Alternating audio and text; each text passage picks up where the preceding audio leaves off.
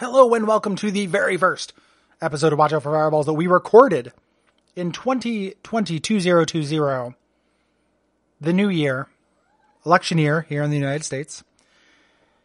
Big year for the network. We have cool stuff coming up. We say in the episode, thanks everybody for donating to Duckstream. I hope everyone had great holidays, whether you celebrate or not. You know, that time period, I hope it was awesome. Even if that time is difficult for you, many years in which it has been extremely difficult for me. I was lucky enough that this year was not, but I understand sometimes it is, and I hope that you did your best. We appreciate you. And yeah, stay tuned for this episode about a banger-ass game, Dusk. Let's do it. 2020.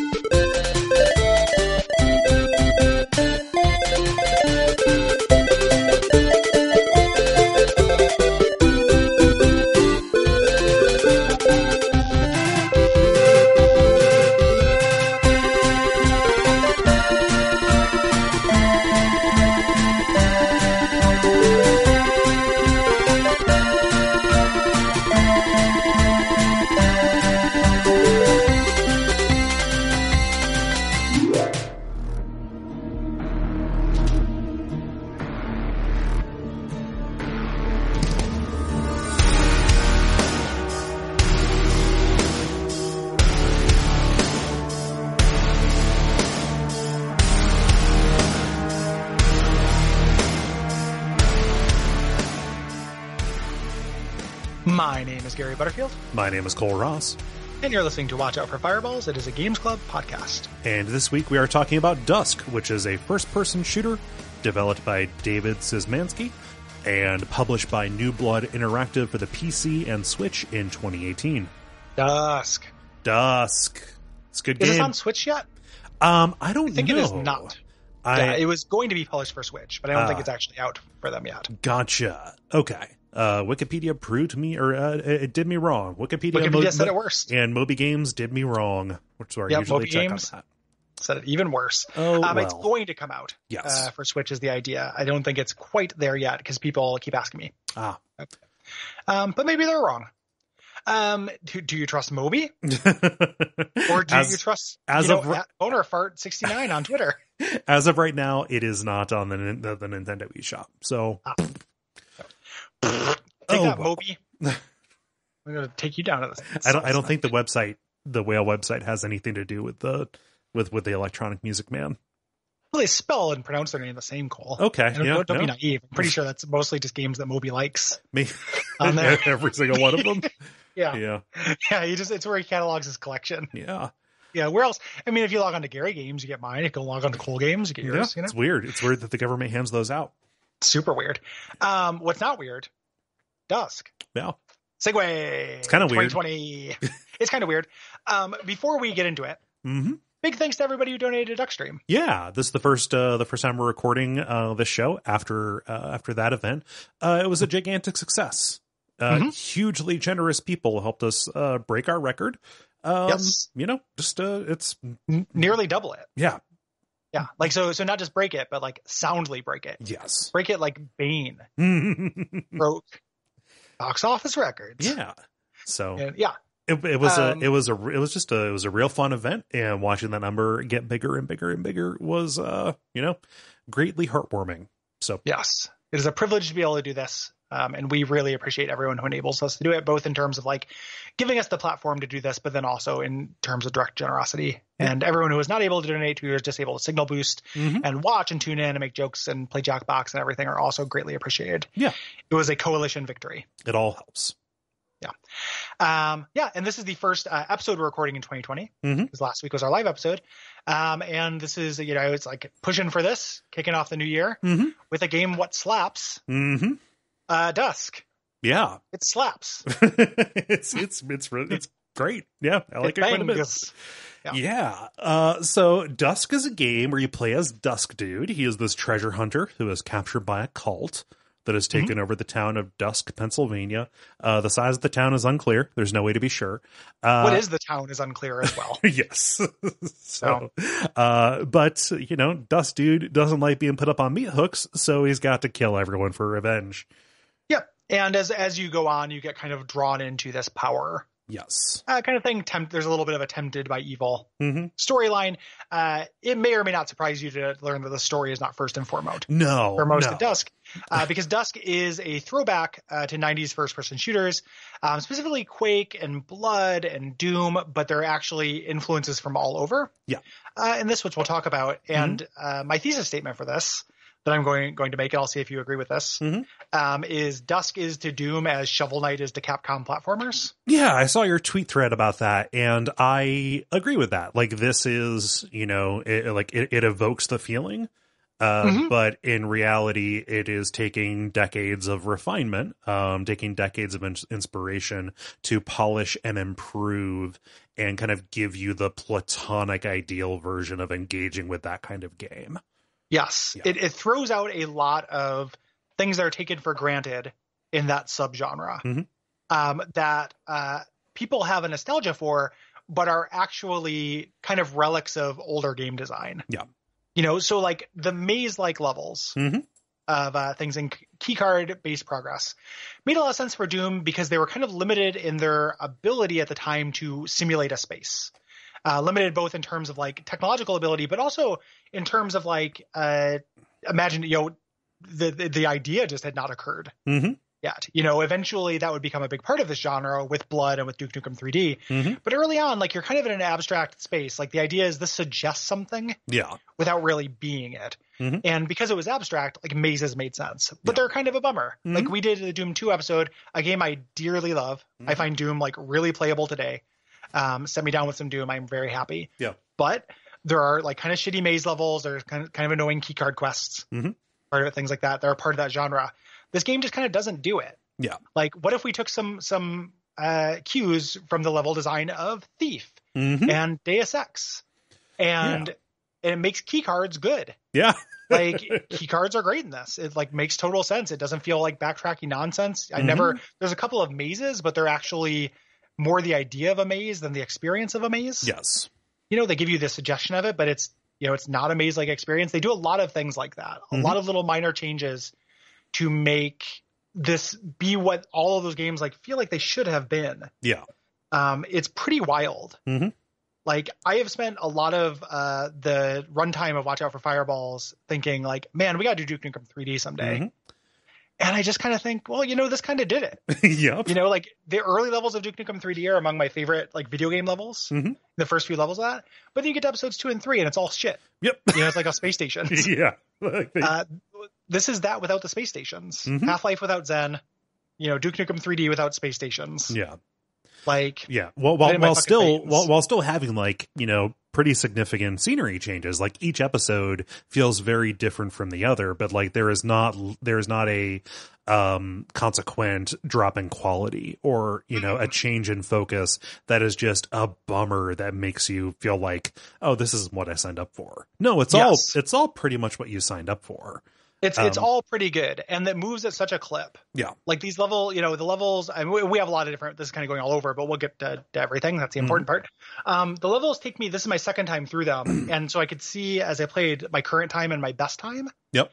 And my best time when I didn't know the levels at all was generally around 20 minutes. And my current time knowing the levels a little better was generally around like 13 minutes for the later levels are a little longer. Yeah. That's a great bit of gameplay. 13 minutes. Is like a really good amount of time to be in a level and be dealing with a certain scenery and setting and kind of gameplay conceit and enemy set. That's great. Yeah. That's a perfect amount of time. Yeah. You know? I mean, I guess it's just a complicated way of saying well paced. Right. You know? Yeah. But so near perfectly paced. You know, so like, you know, so somebody who is just kind of scrolling through Steam or looking through a list of games, you know, this is not a game that I really heard a lot about last year. You know, I wasn't really plugged into this space. You know, like I know this publisher did like the Rise of the Triad update, and people seem to really enjoy that, but it just wasn't something I was paying attention to. You know, like if you're just looking at this without that piece of information, you could be forgiven for thinking like, oh, like, you know, everything about this is going to be such a throwback that it's going to be, you know, it's going to bring forward all of that shit that is going to make it a real bummer to play. No, this is this is light and good and fast and fun. Yes. Yep. It is. Yeah. It's good. Yeah. It real good. It good. Yeah. It real good. It real good. You know, it makes a statement like right from the beginning. Like when you boot up the game, it does a fake DOS scroll that is really, you know, dense with jokes. It's great. Yeah. The one of the things I think about with it too, that when we talk about it bringing old mechanics forward that maybe should be left behind, right? Mm-hmm.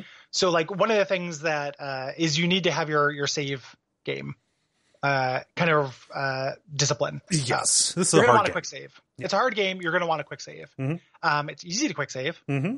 It makes a little like a very satisfying. Like sometimes when you quick save in one of these games, you don't know that you have. Mm-hmm. This makes a very satisfying, like the soundtrack speeding back up. Yeah, well, it slows down the game while it does it, and then speeds back for up a second, and then goes back up. Really cool. Mm-hmm. And I started thinking of like needing to, you know, manage my save state discipline almost as just like another mechanic. Yeah. In the game, like as opposed to being like an archaic thing that I didn't want to engage with that we've fixed with checkpoints. Mm-hmm. It's really interesting. We're recording this right after we recorded the most recent episode of Blasphemous for Bonfireside Chat, which will come out Sunday night from now for early release people. Mm-hmm. And, you know, we talked about checkpointing in that and kind of the idea of just having to do something over again, being kind of an archaic game mode. And I was like, this solves that for me. Like, if it's been a little while since I've saved, I kind of reflexively quick save. Mm-hmm. And if I know something is hard, I'm only going to have to do like a run up to it once because next time I will save right before it. Yeah.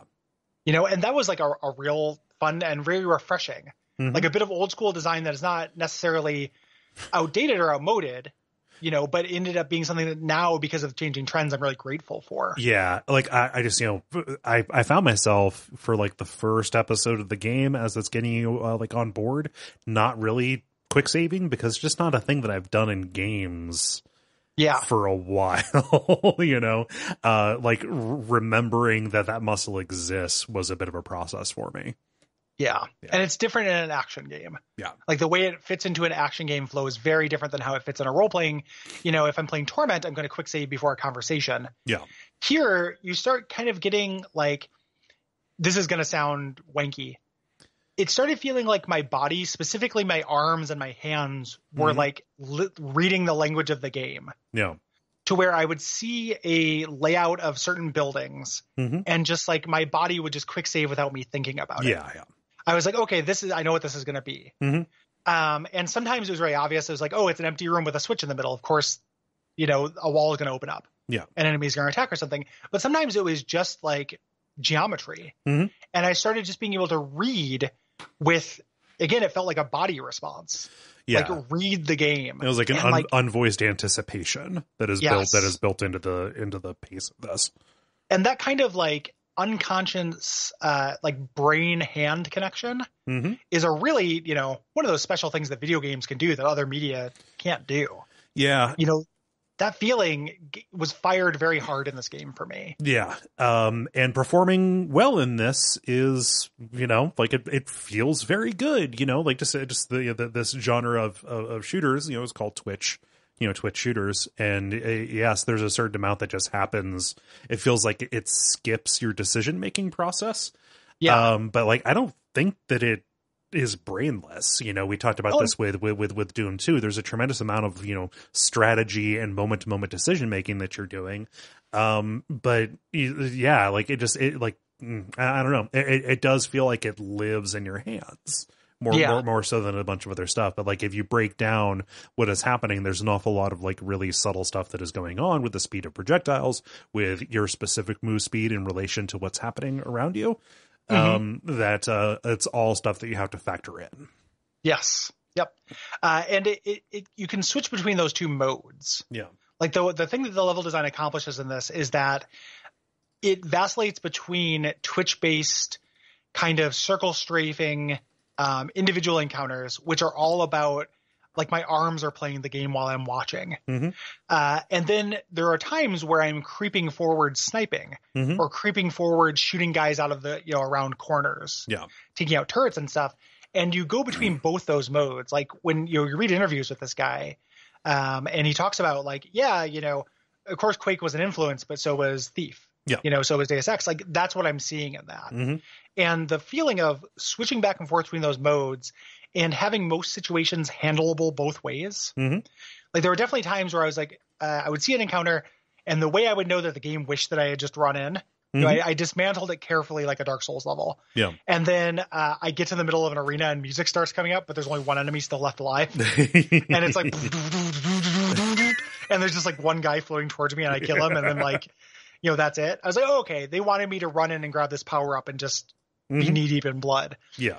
But other times I would run past something that was definitely a crafted encounter with lots of ambushes, and it like kind of got you moments, enemies attacking you from your Z-axis. Mm-hmm. I was like, oh, this should have been something I did carefully and quietly, but I actually just like rushed through it. Yeah. And did, fought everything really quickly, and it also worked. It's very actually more expressive than it seems. Yeah. On the surface. Mm-hmm. So extremely good. The moment-to-moment decision making, that's what we're talking about in that. Like it's either something you do in your hands or something you do in your head, but you can do both. Yeah. And the two things you're doing this in service of are surviving, because the game is tough. Yes. It's a hard game. The other thing you are doing is exploring and finding stuff. Right. Because it is joy and very useful to poke at the crevices of all these levels. Yeah, like the games that inspired this is a game that is riddled with secrets, but the secrets are hidden in much more interesting ways than just like, oh, you Roomba'd at this particular wall, right? Yeah, it's not like Wolfenstein 3D, which is like the worst of the secrets. Yes, here it is.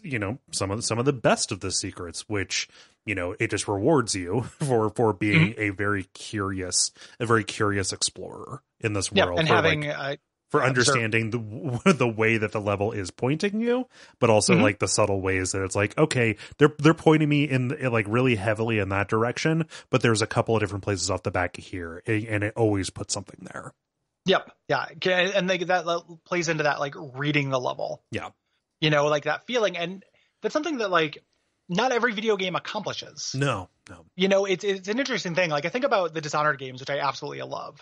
I love those games. I love exploring them. I love poking into them. Mm-hmm. I don't always have like an intuitive, just kind of sixth sense where hidden shit is going to be in those games. Like I have a little bit of an idea, but not as strong as I do in this. Yeah. Or in like Deus Ex. Like Deus Ex 1, I have a very strong sense of like, oh, this is how I'm going to get into this building. Do you think that's just about the fidelity of the spaces, or?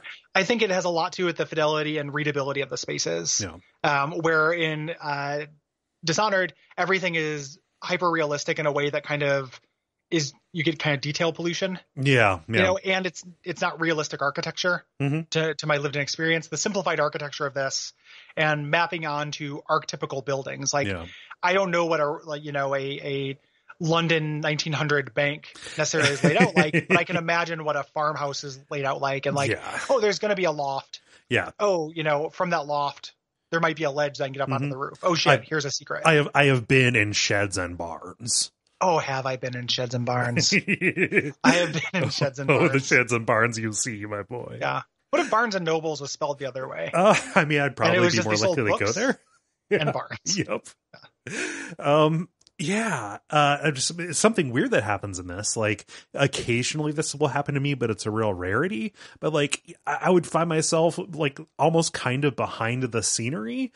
And when you get back there, there's like a little texture that says, hey, you're not supposed to be here. Like, some of those are extremely obscure to get to as well. Yeah. But like I just naturally got to it, but I didn't feel like I got stuck. It was like, oh, I went a little overboard looking for secrets. Exploring. And it's fun. It's like a cute little move.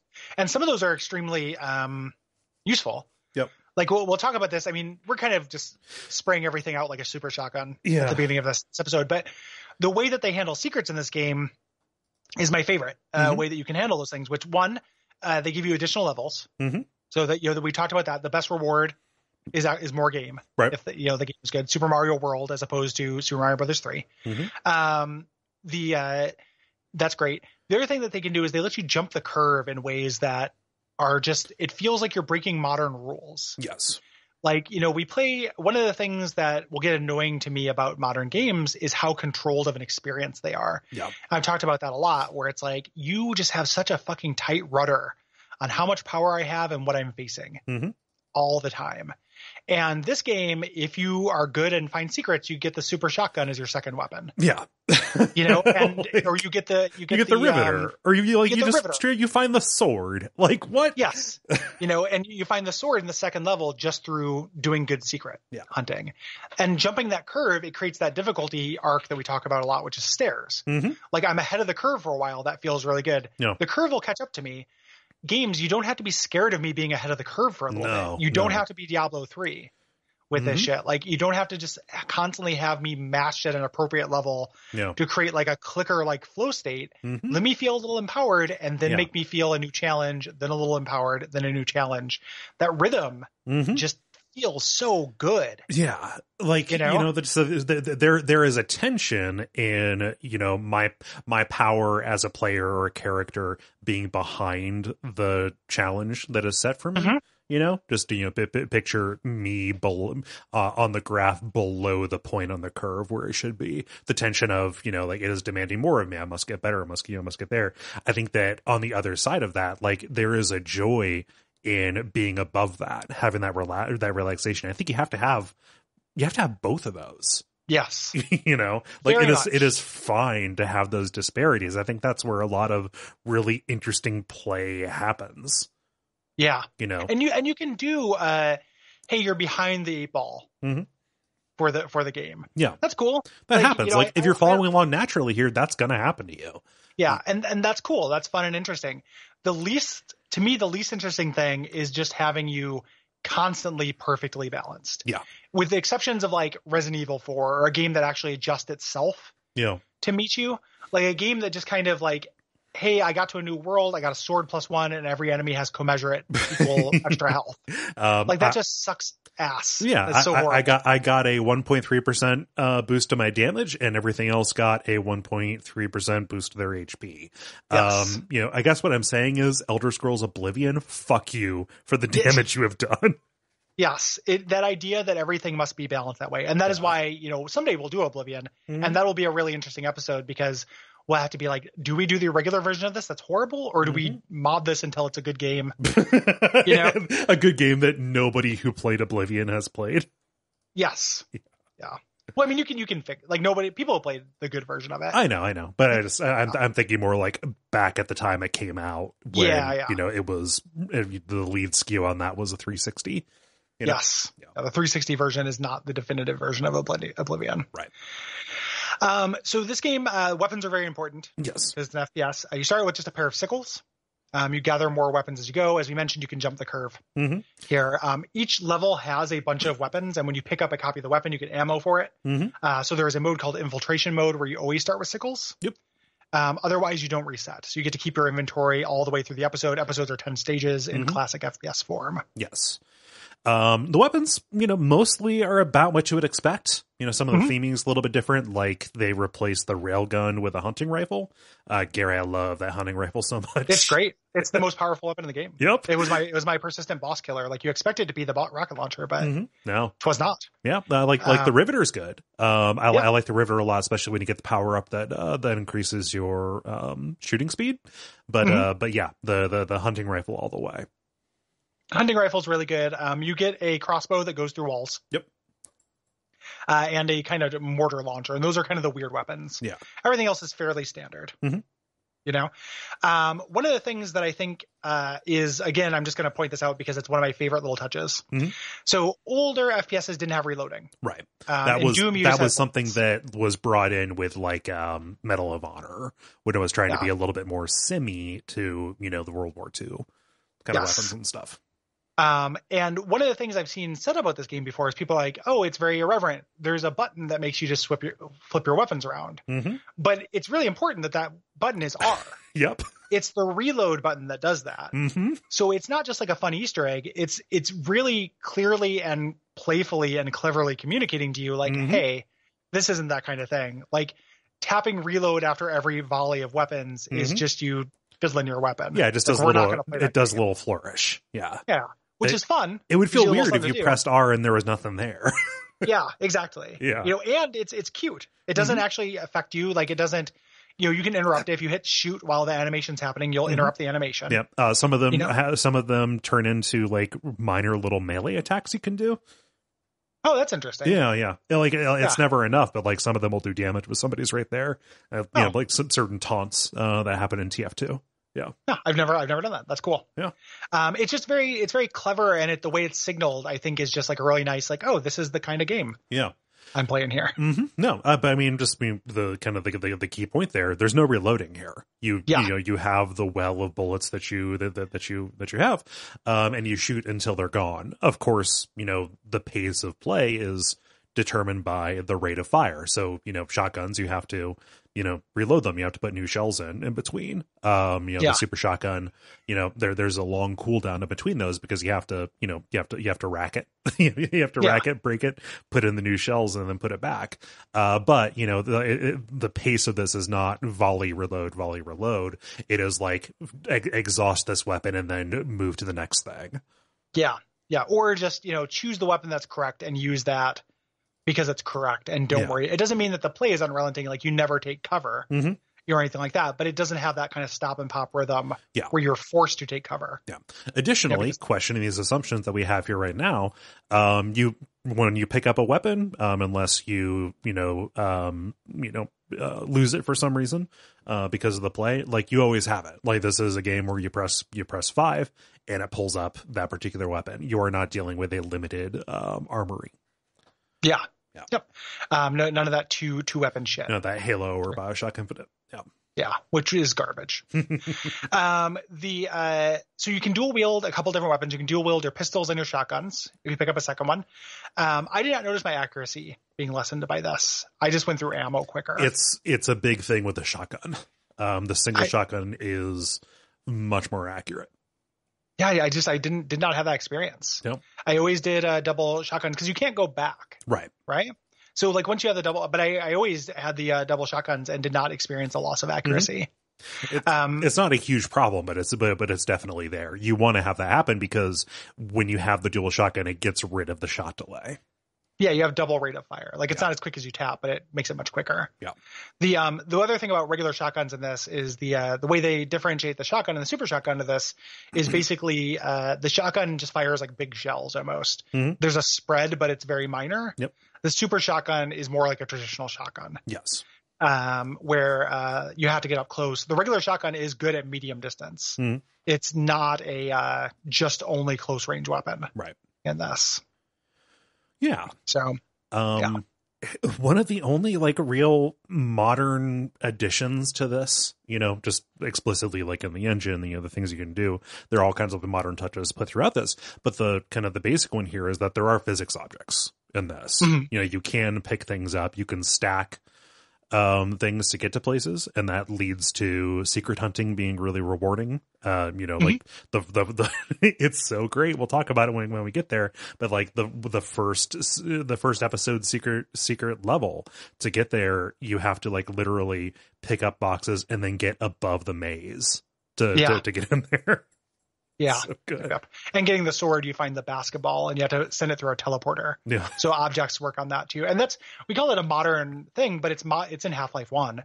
Yeah. You know, it's in Deus Ex. Like it's modern to Doom, but it's not modern to the 10-year span that this game is drawing it's from. modern to the specific reference that this is that this is pulling from. Some of the reference. Yeah. You know, like again, like there's a lot of Deus Ex in this. Yeah.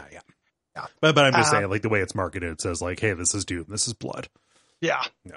More than Doom. Where objects are just sprites that are put in there.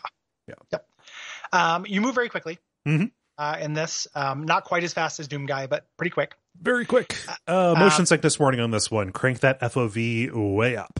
Yeah. Yep. And you can adjust. There's a ridiculous amount of options. Yeah. Which we'll talk about.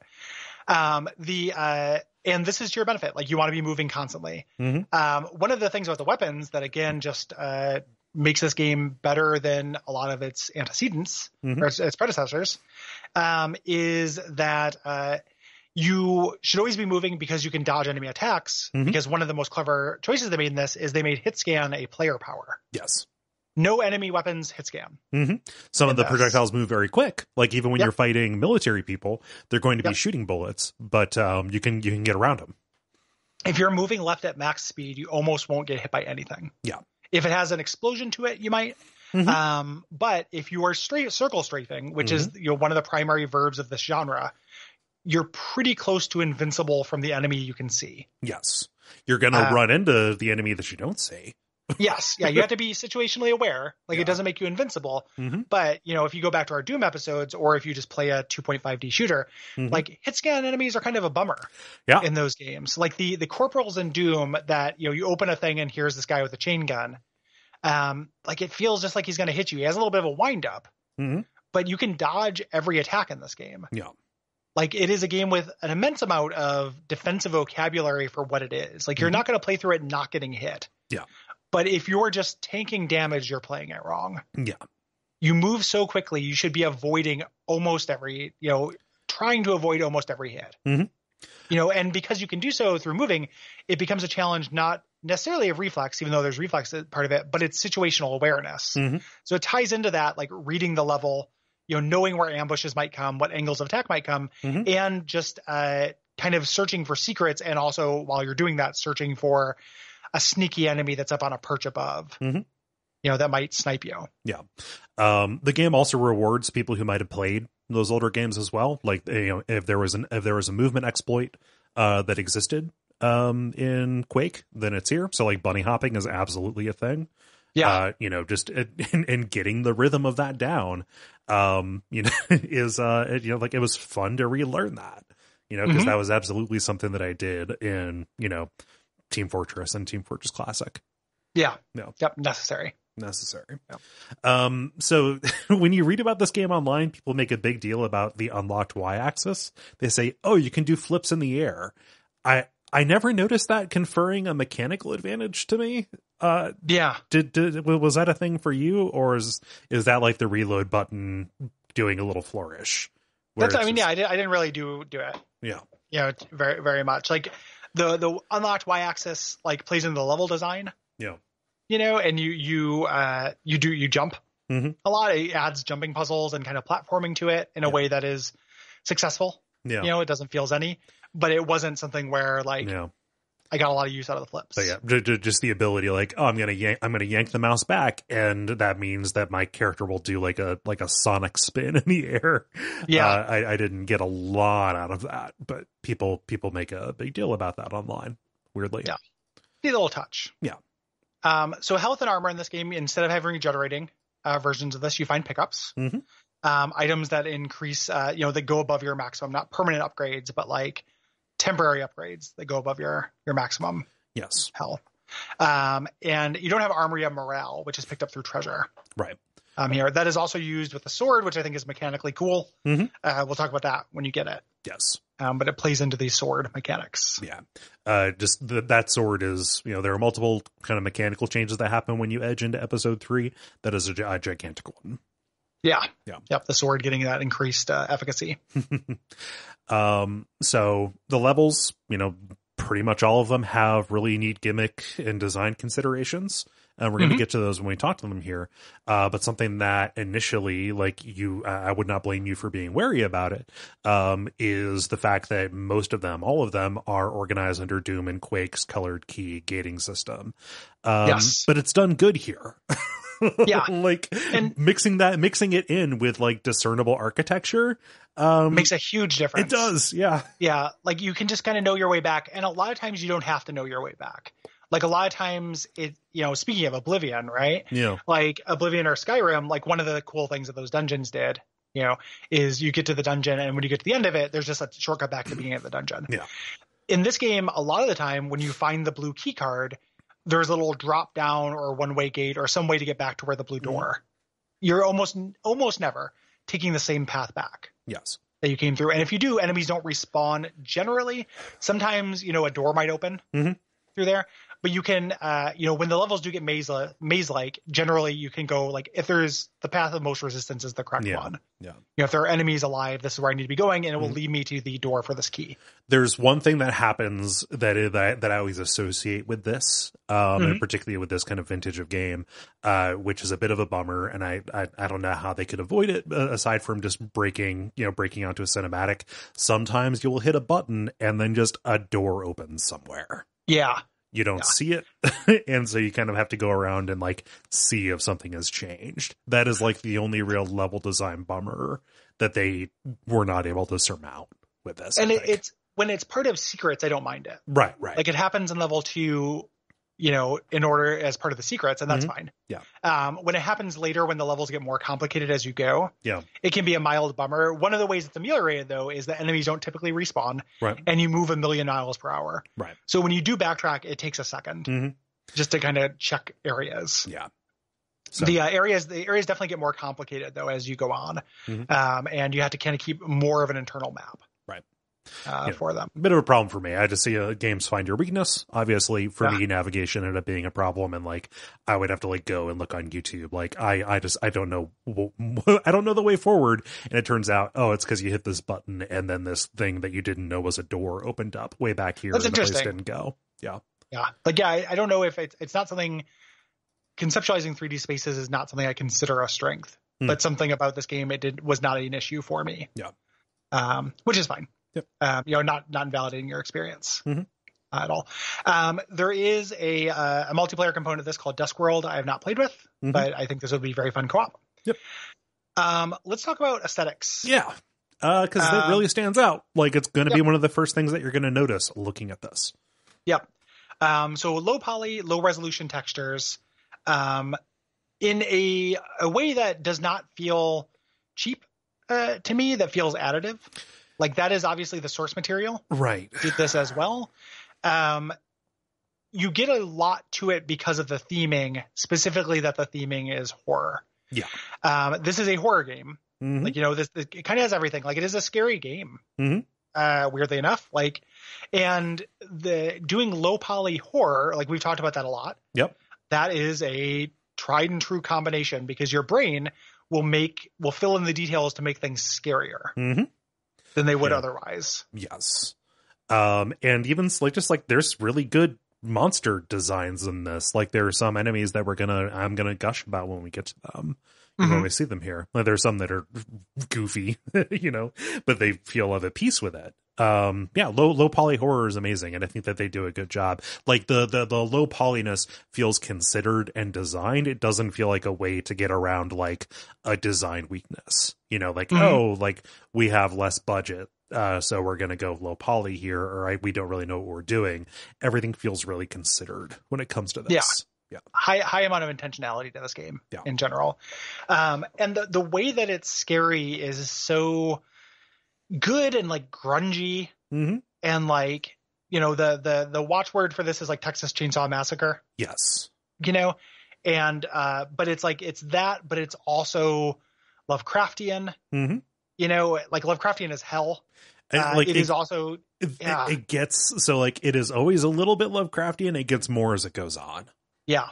It starts off as kind of folk horror, really, really strongly in the cults. Yeah. Like cult the sack. and then it eventually becomes very Lovecraftian and weird Doctor Strange space shit. Yeah. Like you get some of that House of Leaves, like weirdness with spaces changing and everything. Like it kind of does it all, both in terms of aesthetic influences and in terms of game design influences. Like there are levels that feel like Blood, levels that feel like Duke, levels that feel like Half-Life, levels that feel like Deus Ex. Yeah.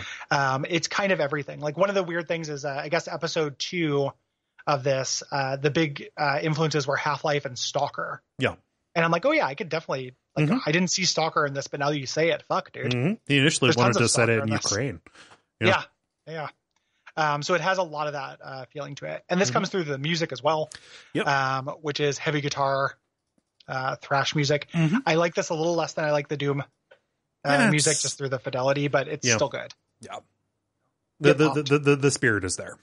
Yeah. Yep. And when it's good, it's really good. Yeah. So. Yeah.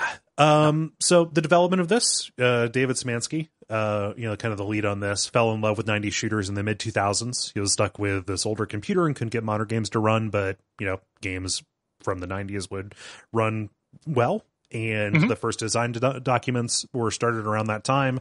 And then just ultimately he got the opportunity to make this, and put it together.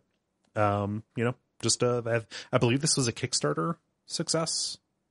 I don't actually know that. It was like an early access thing. Yeah. Yeah. Early access for sure. Yeah. He ended up partnering, with his company to do marketing and everything. There's a lot of interviews with him. He seems really cool and thoughtful. Yeah.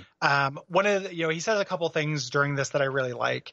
One of which, he talks about this time where he was stuck with that old computer, which I think is just, that sounds cool. Relatable. Like, yeah. It's relatable. And also just like, what is that like? To just kind of immerse yourself in this. Another thing he says, like he had made other games before and he had made primarily kind of like walking simulator atmospheric horror games. And he talks about this game as a breakthrough of wanting to change how he was evoking experiences from player and not being scared of gameplay. Like the idea that like a lot of like indie or small developers or art developers are scared of gameplay. Yeah. Like they don't know how to evoke emotions other than the language of cinema, and this kind of got him over his fear of that. Yeah. Which I think is really cool. Like, I think it's very powerful. I love an immersive. Yeah. Yeah. Like Resident Evil, I love, I just said it resonates. That resonates. idea. I thought you were using another example of a game that uses play for horror, but like, I love an atmospheric walking horror simulator, but I also like feeling that feeling in my arms. Like I love the physicality of horror and adrenaline through play and not just through sitting back and watching a thing. Yeah. Almost like, controlling a movie's fast forward button with an analog stick. Right. Like it's not nothing. Like I love a walking sim, but you reach deeper into me. Yeah. By evoking things through play. And just see this developer demonstrates, like a lot of stuff comes across like instinct, because that's how I feel it when I play this. Like, just like this really leans into my instinct for this particular kind of game. You realize, okay, very little that actually happens in development is instinct. Like everything, is made. The stuff is there for a reason. Like, and that is not so much instinct as just a very well developed understanding of what makes this kind of game work and not. Yeah. Yeah. He seems to have a really sharp eye for what can make this work. Dude gets it. Yeah. His next game he's talking about making, because I'll follow this guy. Yeah. He's talked about making either a straight up horror action game, which like so less of an FPS focus, or making an immersive sim. And the indie space is desperately lacking in immersive sims. Yeah. It's like there's Neon Struct. And there's is about it. Yeah. There's not a lot. There's that one roguelike, Streets of Rogue, which has some elements to it, but does not feel the same at all. It just kind of doesn't happen. So I would, if this guy takes that kind of instinct and that kind of affection for the best period of computer games and brings them to my favorite genre of all time, I will lose my fucking shit. And it's weird. Like those are two disparate directions, and you can kind of see the beginnings of either of those paths here. Like totally. It'd be hard for me to imagine like the one game that could move into either of those directions. And both of those are here. They're both here. This game kind of has, there's a feeling of having it all with this, in terms of being scary and action and great level design, fun to explore, and one of those things, fun to explore, is a big part of immersive sims. Yeah. So the first 2 episodes of this came out in January 2018. The conclusion came out a few months later, which is the most ambitious and wild of them. I will say that if you are listening to this isn't a very plot heavy game, but it is a reveal heavy game. Yes. This for me, and it is okay if we're on the totally the same page. This is an unqualified recommendation from me. I need people who are listening to this to try it. Yes. And I would recommend trying it before you listen to the episode. Like if you know this just isn't your thing, listen away. But the way, like, I would get to a level sometimes, kind of see the concept of it, and just have this like just ridiculous shit-eating grin on my face as I realized what they were doing. Right. I wouldn't want anyone to lose that. Yeah. So if you think you might get into this, like, please give it a shot. Mm-hmm. So. Yeah. There's a tremendous amount of the novelty involved in this. Earlier when we were gushing about like, 13 minutes is an amazing amount of time to like spend in a space, like either a play space or an idea. The fact that this, refreshes and keeps on doing new stuff means that there's going to be like a lot of conceptual drift. There are going to be things that we're going to talk about towards the end of this that are not implied by where it starts. And like getting there is a really satisfying process. Yes. Yeah. Absolutely. Yeah.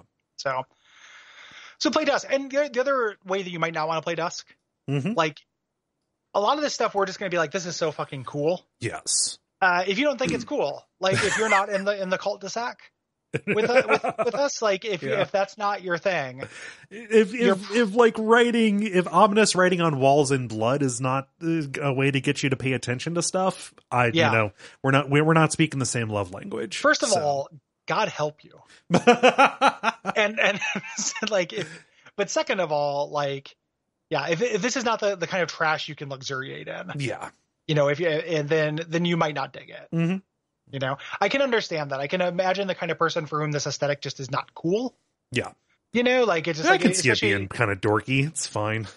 Yeah, or if like you're really in the Nintendo pocket. Right. Like the Tender Frog House, like the extremely twee side of indie game appreciation, where like everything has to be Goose Game. Yeah. Like, everything has to be what if someone had a friend and that's the video game? then maybe you're not going to be into this. Yeah. But if you have any appreciation for genre and just kind of that feeling of like, oh man, this is pretty badass. Yeah. Then I think you'll dig it. Yeah. No. So, if you're Rod and Todd Flanders, it might not be your thing. If you're Nelson Muntz, it will be your thing. If you're Bart Simpson, it will be your thing. Milhouse is an edge case. Yeah. Milhouse is the daywalker. Yeah. He got sick of Bone Storm pretty quick. He did. He was just cup and ball, attractive nuisance. Yeah. You never know which way that crazy ball's going to go. Let's get into it. Let's do it. So it's going to be real quick about the notes. Yeah. It's going to be a real weird episode structurally. There's so many levels to talk about. It's going to be less of a beat by beat and more of just kind of like, hey, what is this level's deal? What does this introduce? And then like the little story, the environmental storytelling that goes on. We're going to be moving through them probably pretty quick. Like at a Doom guy like pace. Yes. And keep in mind that in these levels, just in terms of critical evaluation, even if we're not discussing the nuts and bolts and real level design that goes into creating these ambushes and combat scenarios, across the board, with a couple of exceptions, they are thoughtfully designed and executed. Like you will go into an area and there will be a clever ambush. Yeah. Where you might get caught by it. Getting caught by it is not the end of the world. You realize in retrospect what you did wrong. No. So you learn something next time, and it is an interesting mix-up of enemies and scenery to make a fun little action set piece. Yeah. Time and time again, multiple times per level, at a constant pace. Some of those ambushes pay off like they're punchlines to jokes that are told through play. Yeah.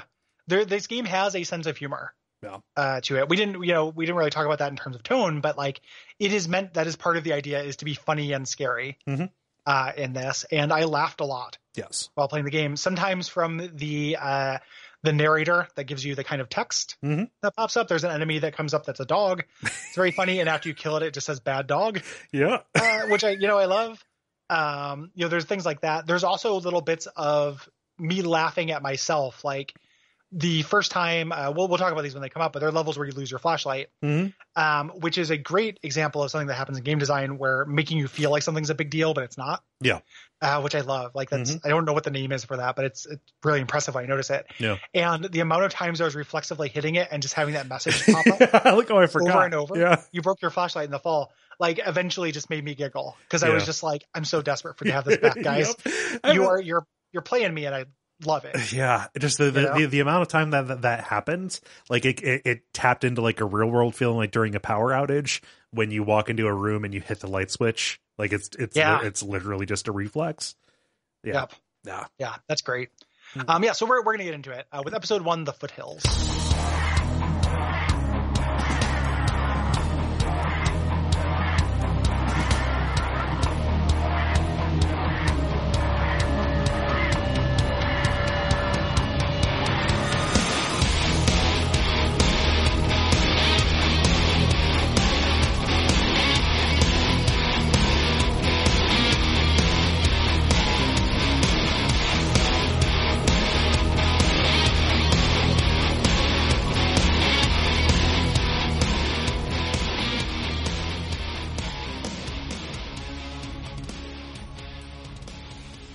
Yes. And then E1M1 is Head Cheese, which is, meaningful because that was the original title for the Texas Chainsaw Massacre.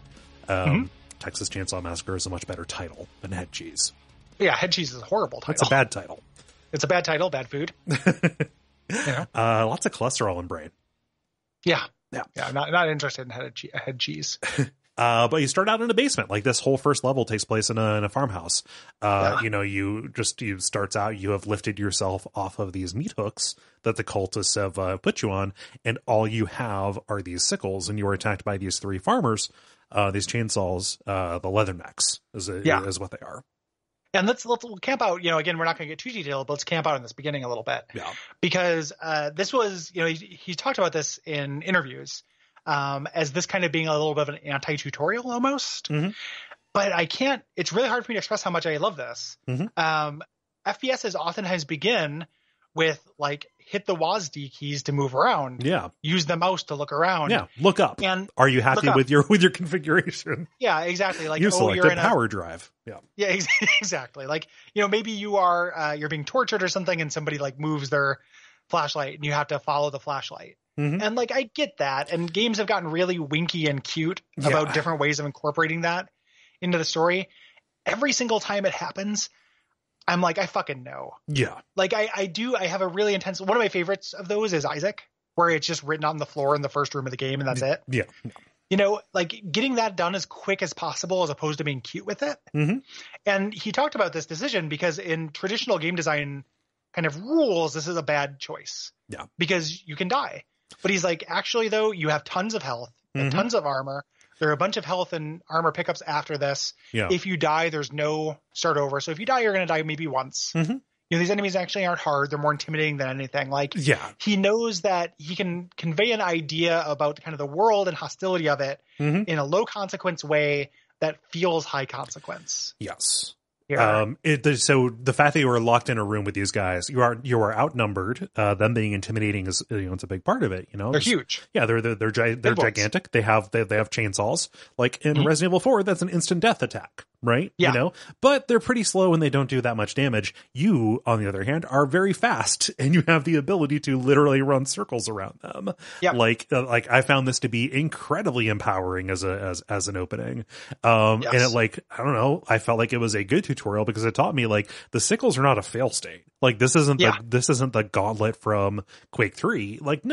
These are really good. So it's a great opening. Yeah.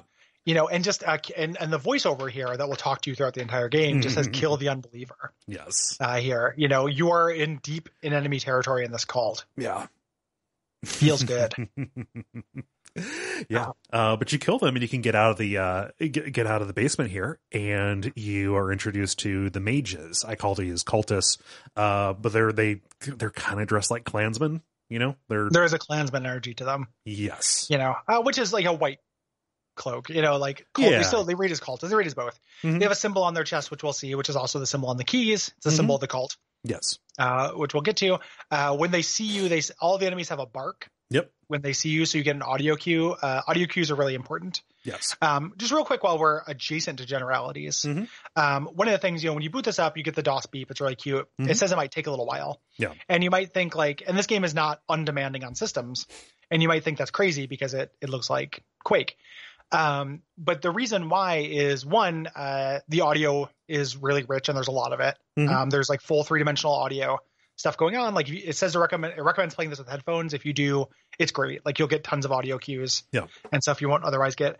The other thing that I wanted to mention is how much customizability you have over the game. This has you can change the color palette of this in its entirety, either by sliders or through presets that ape different games. You can turn this and it changes the contrast and colors and stuff. So like there's one that's Human Revolution. Yep. Like it turns everything kind of yellow and gold and looks a little bit like Human Revolution. Yeah. There's ways to do it like in black and white and sepia tone, things like that. Yeah. Like that is so, I don't know, like if people like where that started or whatever, but I love that when it pops up in something like the Shrouded Isle or the World of Horror demo, where just like, yeah, just change the color palette, evoke this particular thing. Man, it's fun. What mood do you want? Yeah. Yeah, that's great. So, I chose regular. I stuck with the basic, but it was nice knowing it was there. Yeah, me too. But I want to talk about the sound and then just want to make sure that got a shout out. Yeah. It also, if you can change the field of view, and if you change it to maximum, which is undoable, the setting is called cynical, based after the cynical Brit who constantly complained about field of view stuff in games. Yeah. So kind of cute. Yeah. So you're making your way out of this basement into these kind of outlying farm areas. There are secrets galore here. There are like underground tunnels you can find to come up in another house. Which I did. There's another tunnel where you can find the super shotgun. Here, you're rewarded. We're introduced to a couple other enemies. There are these bowls. Yeah, they're called Black Phillip, and I have no idea why. Oh, it's a reference to the witch. Yeah. I've not seen the witch. I'm literally I'm just looking at the wiki right now. So. It is taking a lot of my effort not to say see the witch. I meant to back during October, but things got I know everything about you says see the witch. It's fucking fine. And also, see the lighthouse too. Okay, watch both of them at once. I fucking know, man. Yeah, I know you fucking know. This is the energy we're bringing to 2020. More confidence. I saw Little Women yesterday. It's pretty good. See it. Okay, see it all. I fucking believe you. Don't go see Little Women. It's only all right. It's good. But anywho, that's this Black Phillip. These things, there's a colorblind thing with these. They shoot a projectile. These bowls, bowl things, and I cannot really see it. So I did fiddle with the color a little bit until that stood out. Gotcha. Yeah. No, but it's weird that the dog enemy also has the projectile. Yeah. I just kind of, since I couldn't see it, I just thought I was getting hurt. Yeah. I didn't really understand what was happening. Right. I mean, the cultists, the mages have a projectile. Yeah, a too. very clear projectile. Yeah, a slow moving, clear projectile. One. Yeah. It's I think the Black Phillip, like it spits like a little blood ball at you or something like that. Yeah, it's hawking up a lug. Yeah. But yeah. Also, you start out with the sickles here. You get the pistol. I love the pistol. It is incredibly satisfying. I don't know why, but just like the pistol in Half-Life and Half-Life 2. And here, the ultra fast move, the ultra fast shooting hit scan weapon is satisfying, just like pulling somebody down from across the map. Yeah. Yep. Very, very good. And becomes very useful when you get a certain power up, which we'll get first in episode or mission 2. Yes. So we get the shotgun here. We got double pistols. We got super shotgun if you can find that secret. They're the weapons, and you're basically just making your way out of this area with farms into more surrounding farmland. Yeah, down to mission 2, down on the farm, which is a hell of a statement for how open this game can be. Yeah, this is great. Yeah, tons of secrets, and opens up with a little arena around these hay bales. And you start with where you pick up the rapid fire totem. The totem of fast fire. Yeah, well, it's about like you walk up, like you pick that up, and there are a bunch of cultists standing in a circle, and you just mow them down. Yeah, it's so this is a power up that there are a few power ups in this game. They last for a limited time. They're not items. You can't use them. They activate as soon as you pick them up. They're oftentimes placed in arenas where music will kick up, and this just makes your fire rate incredible. Like your pistols turn into a machine gun, and your machine gun just gets absolutely ridiculous. It makes everything good. Yes. Yeah, and I mean, like just necessary for boss fights. There will usually be one of these around. Yeah. To your right is a corn maze. In front of you is another house. Behind this barn, just kind of exploring these outbuildings. Extremely fun. One of the ways that they hide secrets really consistently in this game, they're cracked walls. And before you find an explosive weapon, you can find gas cans. Yes. And put them there, so you can bust into one of the silos. Yeah. Yeah. I love this corn maze. Yeah. Specifically because, like, you know, on the near side of the corn maze, you see some scarecrows. I think, oh, one of those things is going to wake up and come after me. And they don't. Like, okay, no. Yep. But then you get through the corn maze, which is real simple. Although there are like two parts to it. Like there's a left one and a right one that are separate. Mm-hmm. You have to get in from different places. But like when you find the most obvious exit, there's a scarecrow right there. And no, he gets up off of his stake and comes after you with a shotgun. Yeah. And they're incredibly difficult. Like it takes like three super shotgun blasts to take them down. Yeah. They're a mid-tier enemy. They're a tanky middle enemy. And they make a horrifying noise. Yeah. And then later, again, like talking a lot of sugar about Dusk. It is not that from this point forward, every scarecrow will come to life. No. That would be the easy way to do it. Mm-hmm. No, it's about 2/3 of them. Yep. So you will see, like, there's a point in the, I think the Sawdust.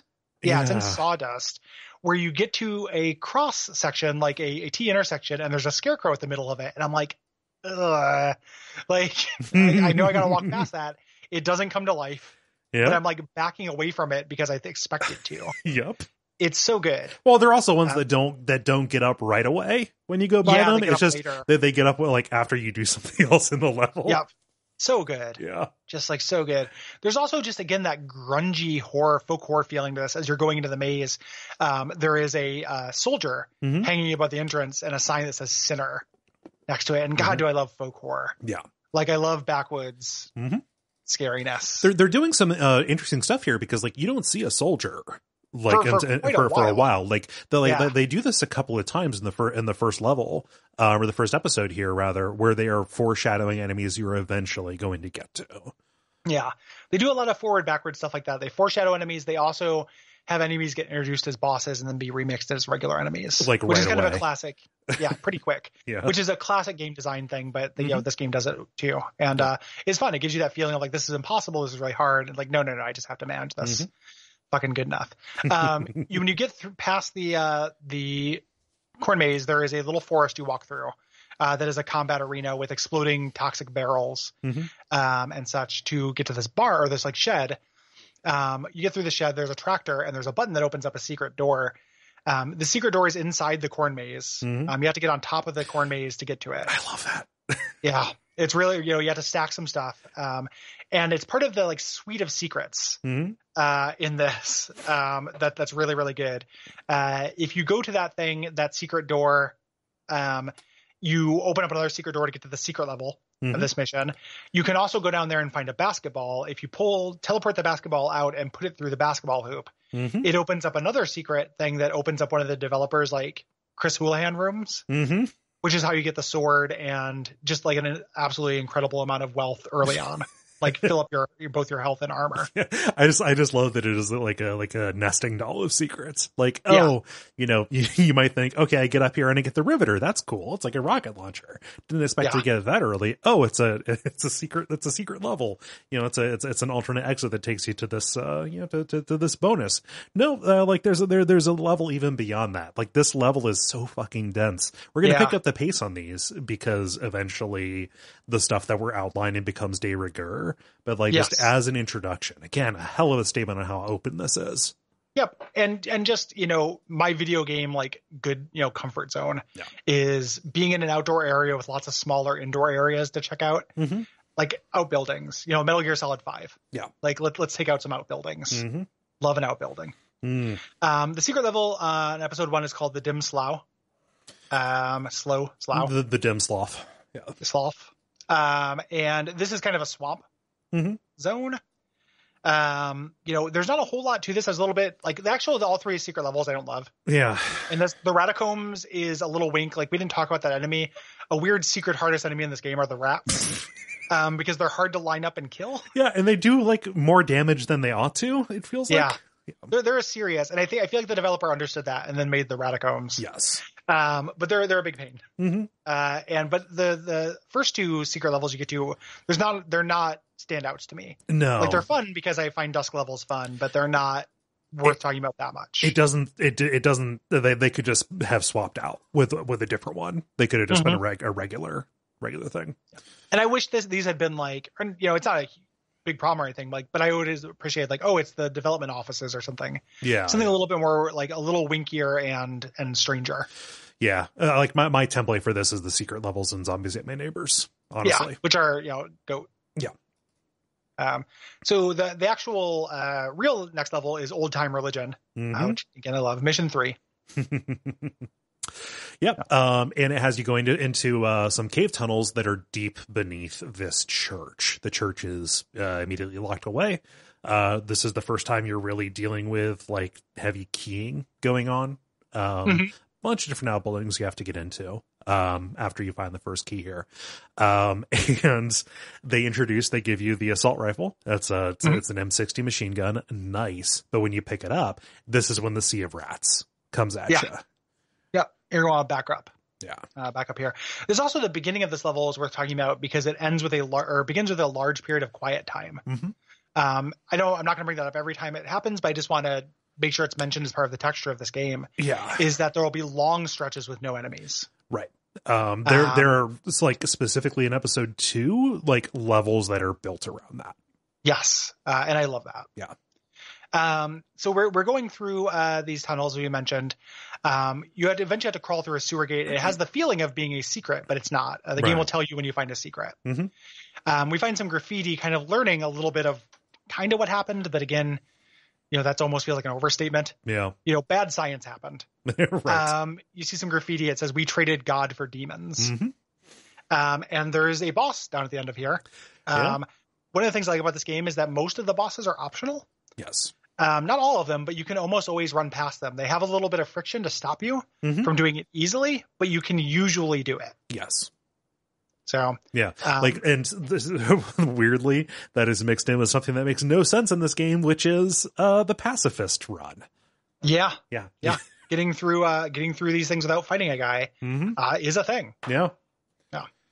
So this is the first boss, the Intoxicator. Somebody clearly just thought of that pun. Yep, it's an alcoholic alligator. Yep. You're fighting him in a sewer that just has a bunch of beer bottles laying around. Yep. And he kind of scoots around pillars. Like basically you have to kite him around pillars. He shoots this toxic spray at you. Yeah. And he doesn't have very much wind up for it. You want to just kind of feel the rhythm of his attacks and make sure there's a pillar between you and him. Yeah. Can be very difficult, but is not insurmountable by any means. Yeah. It took me like a couple of tries before I figured him out. So you can drink beer.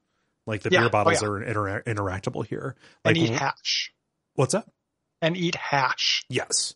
Yeah, just cans of hash. Yep. Ugh. Oh. There's a couple little like interactables that are in the levels that are fun that have Duke Nukem 3D energy. You can find a computer that has you playing the game and you say you don't have time to play with yourself, which is directly from Duke Nukem. Yeah. There are pictures of the developers and stuff on the walls. There's like different art. Yep. That is scary that you'll find.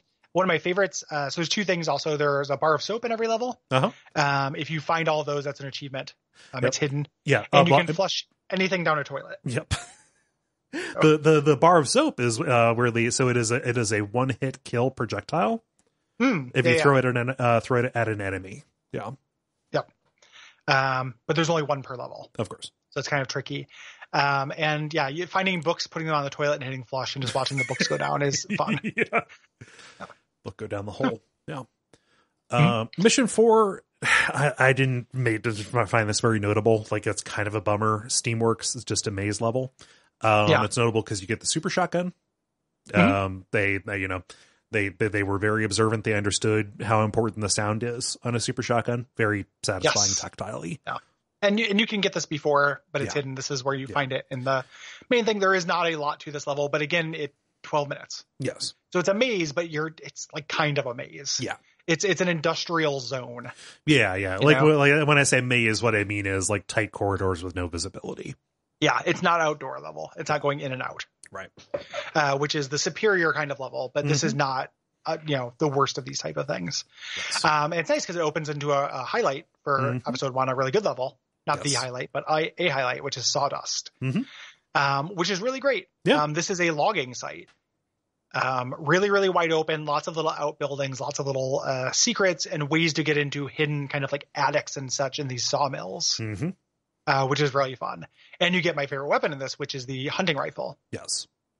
And it's like, so something that they do that is really goofy if you just look at it and, just try to explain it. But like when you find a weapon that, works a little bit differently, like it will spawn enemies and give you like a little tutorial thing. So like when you pick up the hunting rifle, it gives you a shooting gallery of wizards to practice using the zoom shots. Any weapon can be zoomed in. You just press the right mouse.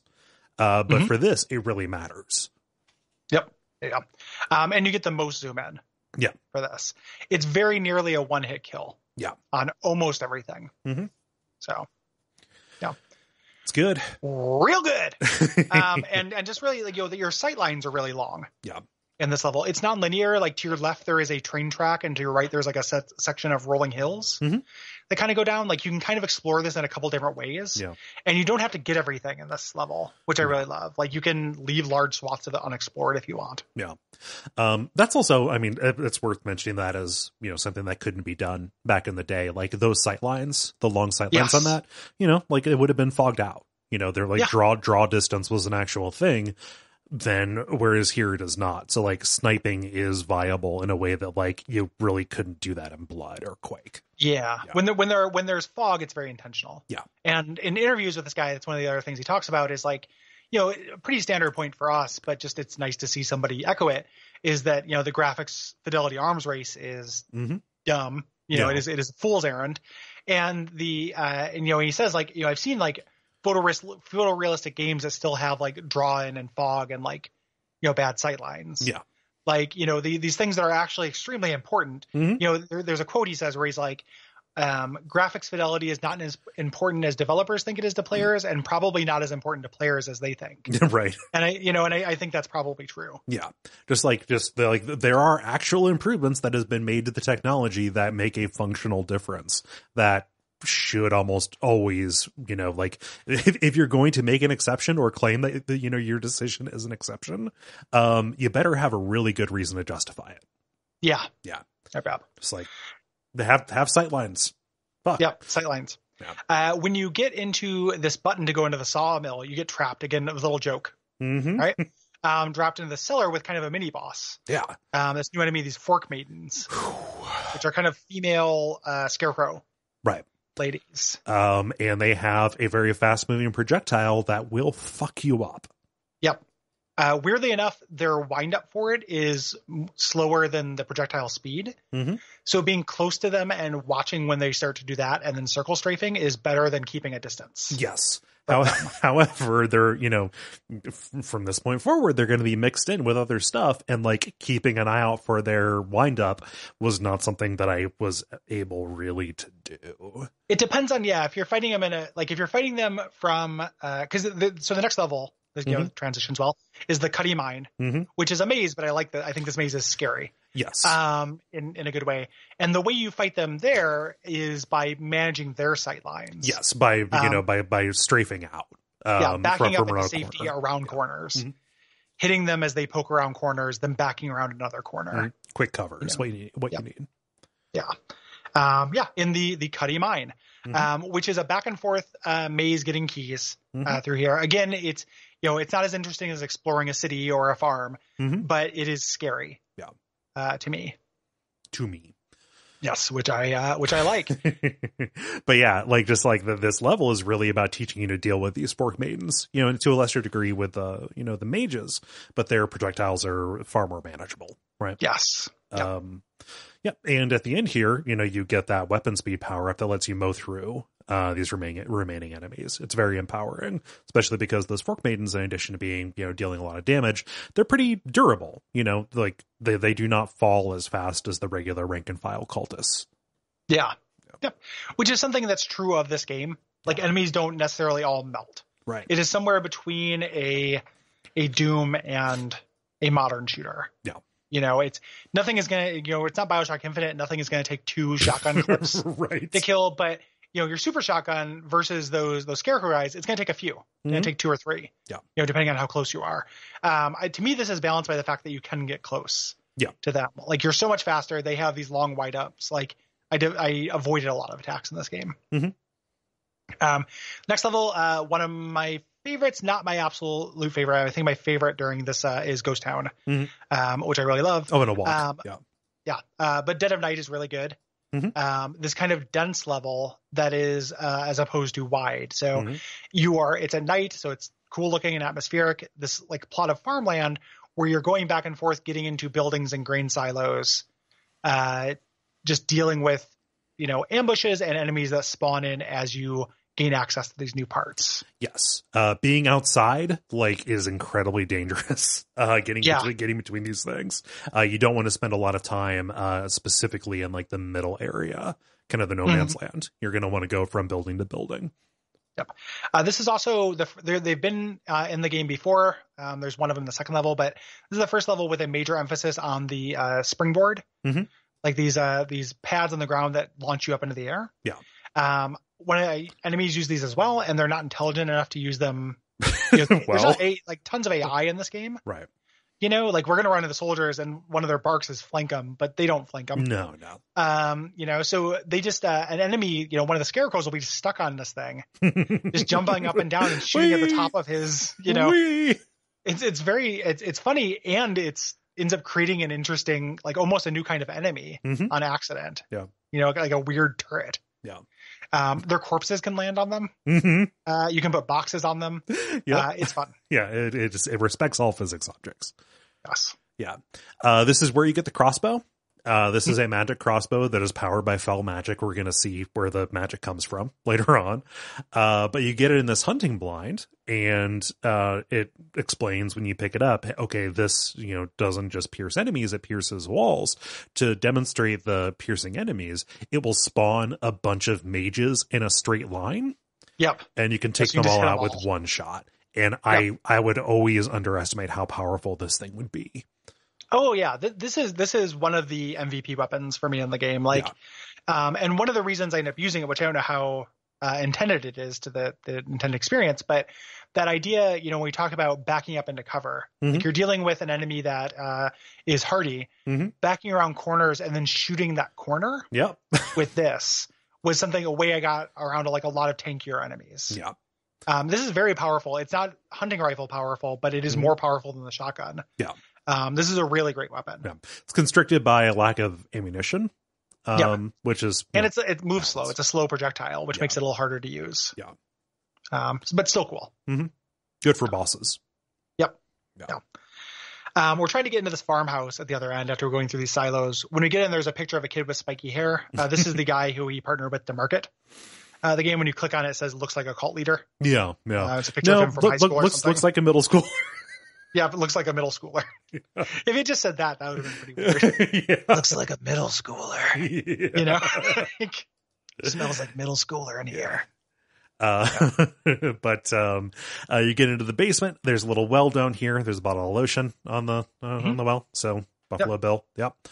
And when you jump down, you actually get to fight the boss of the area, the Dusk brothers. I thought they were the Duke brothers. Are they?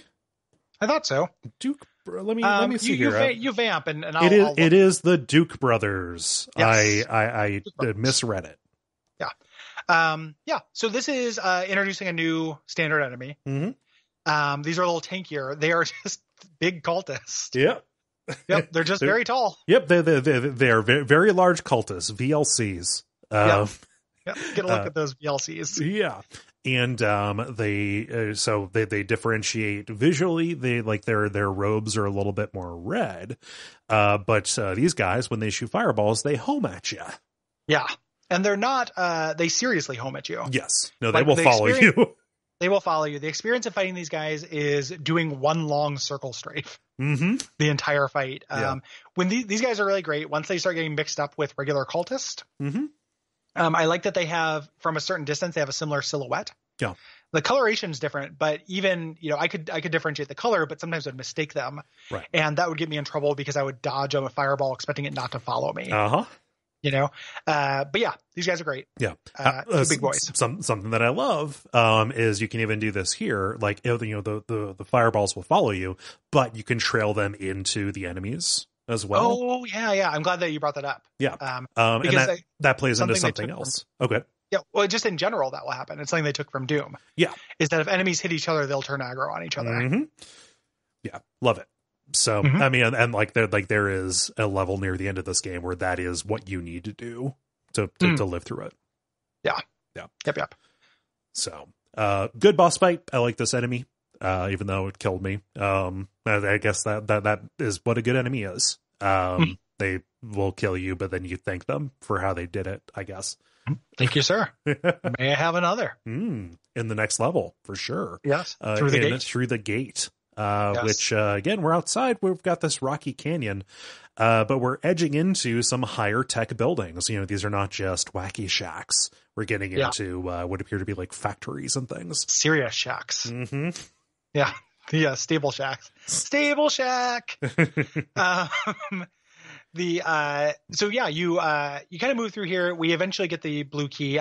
This first area is full of large sight lines. In this cliff area that reminds me of Half-Life 1. Yeah. Quite a bit.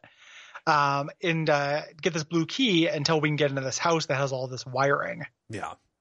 I love that you get the blue key off of an enemy that we're going to find later on, the welder. Yeah. And it's like, I saw that. I was like, oh, I'm going to fight one of those. Yep. Big fat flamethrower guys. Yeah. And we start fighting the soldiers. Yep. And let's flank them. Yep. You go inside. Just the mutated soldiers come at you. And in order to, rise to the occasion, you get a new weapon here, the mortar, which acts just like the grenade launcher from Quake. The Demo Man gun from Team Fortress. I have loved this thing. Oh my that's great. Really satisfying. Yeah. I like the soldiers as well. One of the things that this game does is when it introduces enemies, it's not a pure escalation. Right. Like these are an alternative form of the base enemy. Right. Like they're so weak. Soldiers go down really quickly. Yeah. They have a little bit higher firing speed, but they're not like super accurate or anything. No. Like they're introducing new kinds of Goombas this late in the game, which I think is great. Yeah. Love it. When I say that the grenade launcher works like those other guns, I should probably say it throws them out, but they do not explode on impact. You have to press the alternate fire to detonate them. They will explode on impact with an enemy. They don't explode on impact on the ground. Right. That is a good distinction. Yes. Yeah. Yeah. So at the end of this, there's a military facility we find with a gate that says "Welcome to Dusk." I love this little set piece, the fort, the towers. Here, the idea that again, you're just getting the suggestion of a story. Yeah. Whole environmental storytelling, like the military came in, tried to cordon off this town, but got corrupted. Yeah, they were drawn in as well. Yeah. Yep. Which brings in M9, which is the best level in this episode, Ghost Town. Ghost Town. Love it. It's a city block. It is the better expression of those Sandy Peterson Doom 2 levels back on Earth. Much better. Yeah. Yeah, because those were not great levels. Right. Cool idea, but they didn't feel like towns. This is, it has that Duke Nukem feel. It also starts off with one of the things about this game that, again, I really love is enemies have to see you. Enemies are positioned to know where you're at, generally.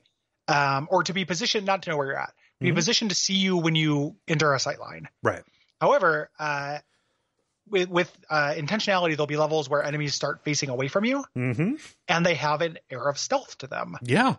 And this is one of them. Like your weapons enemies don't hear. So you can use weapons on enemies here. I think they might hear explosions, but they don't hear bullets. Yeah. It's specifically like melee is the best way to go. And very specifically the sword later on when it does kind of encourage, like, the text of the game says, hey, act with stealth on this. But, there's a stealth level in this, and it's not intolerable. Right. Like if you're imagining a stealth level in Doom, like it's actually pretty good. Yeah. But this is a dense city block where you're going in and out of buildings, finding these secrets, secret passages. Getting into the sewers. Which is fun. Like getting into like these garages you're not supposed to get into, climbing in through walls and stuff. It's just like it's put it in my veins. Like it is a fun little area to explore. Yeah. Let me get into a locked store. Let me get into the back room. Let me get into the sewers. That gets me into a house that I can get into the attic of and jump across onto the canopy of a gas station and get into like a library. I just love it. Make your immersive sim. Yeah. like shit. I didn't realize I was just describing an immersive sim. Yeah, no, I mean, this is there's a lot of that Deus Ex DNA. Yeah. This game. So the final encounter, once you kind of make your way collecting key cards throughout this town, is in this big basement and the walls come down. This is a trick the game will do. Yeah. Where you pick up a thing and the walls come down, and there'll be these fork maidens, and then more walls come down afterwards. Which is a good funny. joke. Yep. Yeah. Like, oh, there's more. Yeah. So, like specifically like the change in geometry and stuff does evoke, Antechamber and specifically Stanley Parable. And I can kind of see a little bit of like, I have no idea. I've not read an interview where he said this, but like Stanley Parable is an amazing game because it does tell jokes through play, even if that play is just, particular emotions, or particular movement that you can do within the engine here. The fact that he can just do a joke in play without having like text as the setup is so good. Yeah. Yeah. Yep. Agreed. Again, playing into that general, him talking about him getting over his fear of gameplay and how gameplay can touch you in a deeper way than just seeing something can. Yeah. Like 10 times out of 10. And that includes jokes. Yeah. Like if you play a joke, you feel it more than if you are told a joke. Yeah. Do, don't show is the video game mantra that everyone should aspire to. Internalize it. Yep. Yeah. So we have our final level here, mission 10, creations. Yeah. So, we ride a lift down into the stage, and there's a voice that actually asks us and addresses us. Are you prepared for what's next? And there are tons of items laying around. Notably, there's no enemies. Yeah. Like you get into what is obviously a big open testing lab, and there are some scientists who will run at you and attack you. Those guys are a real pain. Oh my God, they do so much damage. Like the little, they're trying to attack you with a syringe. They're injecting you with, goo. And they have their bark. Like, ha ha ha. That they do is just very like, ooh, Pavlovian. Yeah. Love those guys. But we're opening up a quarantine cell to move forward. Yeah. We fight a boss named Creation. Which is a bad horse. A very bad horse. Like a big demon horse dog. Yeah.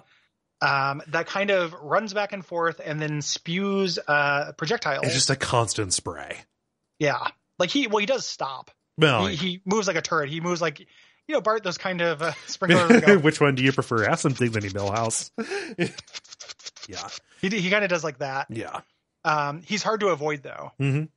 This guy gave me some problems until I realized the little shed that I unlocked him is like really good cover. Yeah.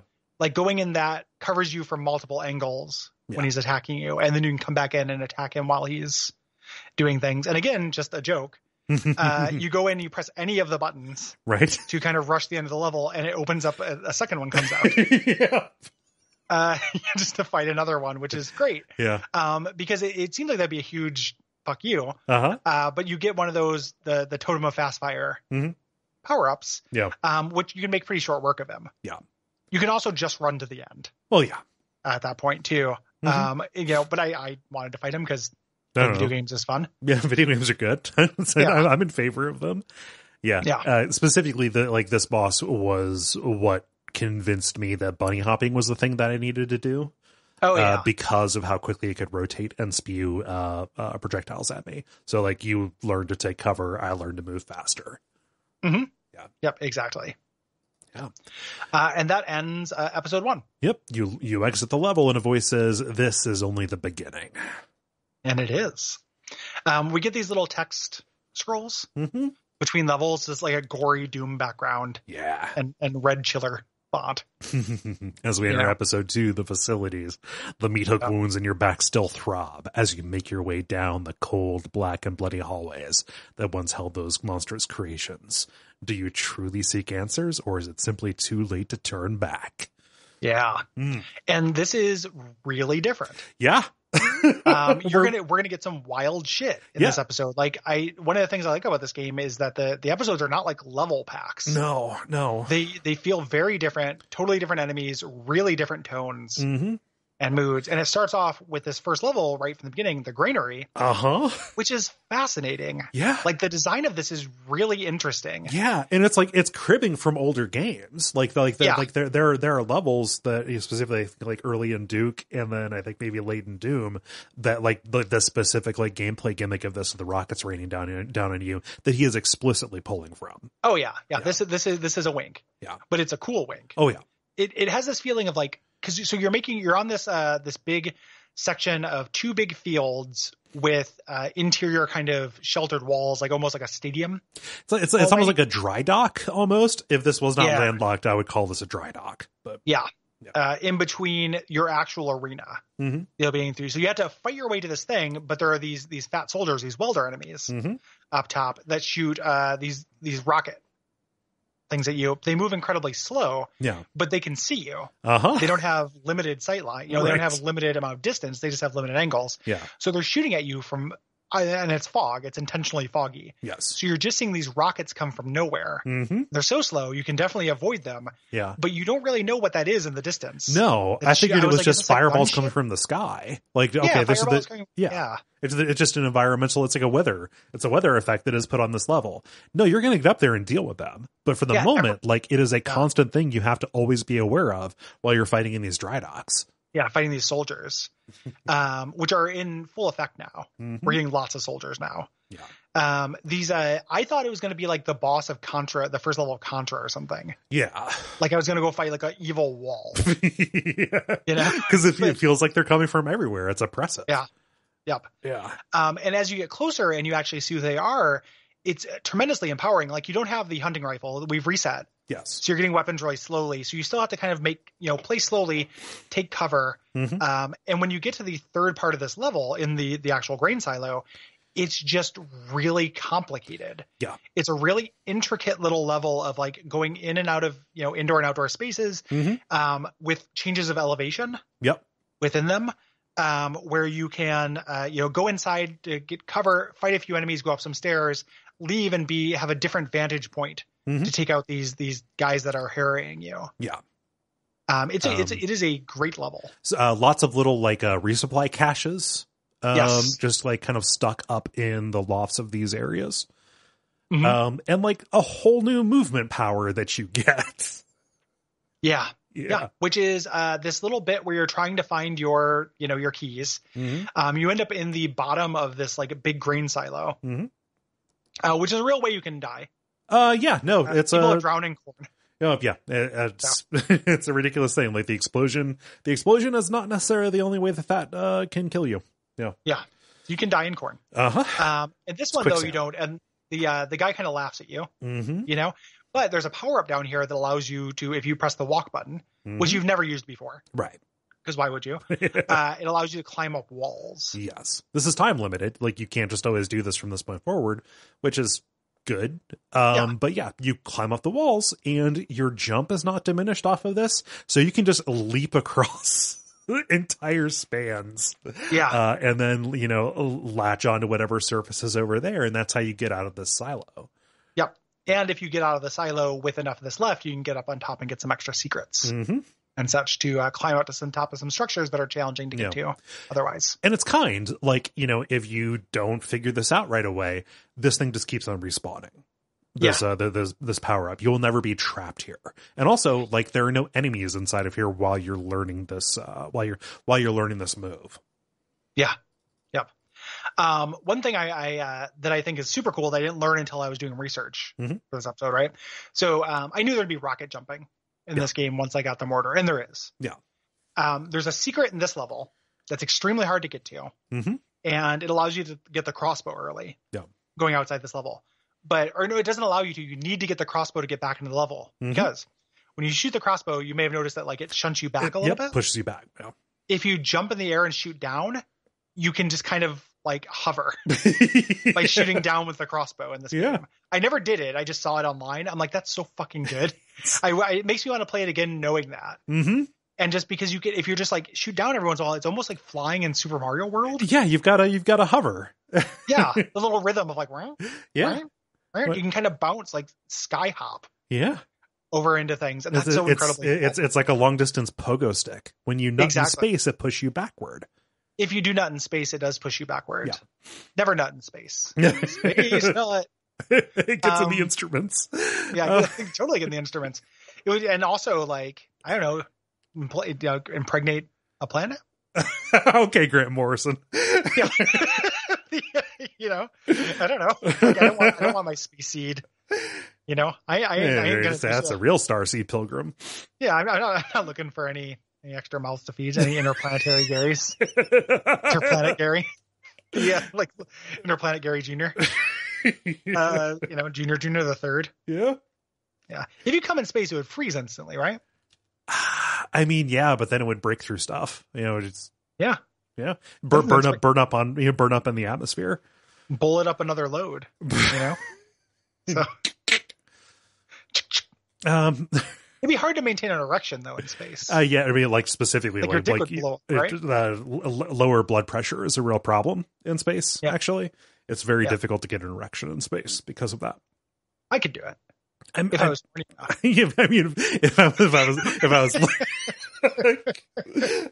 are we going to start measuring horny?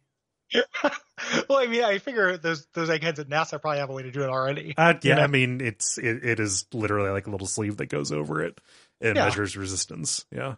Or I had to blow into some kind of like thing. Yeah. Kind of air thing, or just had like how loudly you say "Yowza! Look at the gams on that Dave." Yeah, like if I saw Saturn, but it was a tit instead of a planet, and I was just like, "Whoa, Moringa!" Yeah, bloop, bloop, bloop. How much your nose bleeds? Yeah, exactly. My nose would bleed. I would like my eyes would explode like the end of Total Recall. That's kind of horny I am. Space horny. For shooting loads. Yeah, exactly. No, I think we solved it. Get some instruments to me. We're gonna have to figure it out. We're gonna have to figure out how to do it in space. Oh, eventually. Yeah. I think I could do it if I was horny enough. Yeah. I just love just this very particular circle. This very stuck in a real loop. Yeah. Just this loop. It's like you constantly needing to prove that if the need was there, if needed, you could get horny enough to do it in space. If need be, and there was a big enough tit, like a planetary tit. Yeah, take that. Gary has been taking his juvenile humor and infecting the other shows. Go fuck yourself. Jesus God. Okay. This moves us into so at the end of this, you get a rivet. There's a great little message that says "Death from Above." Mm-hmm. You get the rivet, but before that you would get the mortar. Yeah, so you can just like rain down like. Boom, boom, boom. Oh yeah, you get up in the smokestacks and you just start taking them down. And that's where the welders are. Yeah, the welders have rejiggered. Those guys blow up when you kill them. Mm-hmm. They have flamethrowers on their back. Good use of hunting rifle. Yeah. For those guys, they'll go down in one hunting rifle hit. Mm-hmm. And as you get this key, you can go back across the map, and they just populate the like football field looking area with regular cultists and then the purple wizards, the Duke brothers. Yes. Yeah. Getting the homers out there. And of course you can use that to start fights. Yes. Yeah. Yep. Moving us into mission 2, Unseen. I love this. This is pretty arguably best enemy in the game. It's great. And it's taking like a gimmick from Doom that I don't necessarily care for. Yeah. The invisible enemy and turning it into really, really effective horror. Yeah. So Unseen, this is the level that opens up like the first 2/3 of this. There's no combat really. Yeah. Like you're just in a level and there's nobody. And then eventually you find corpses and strange bones.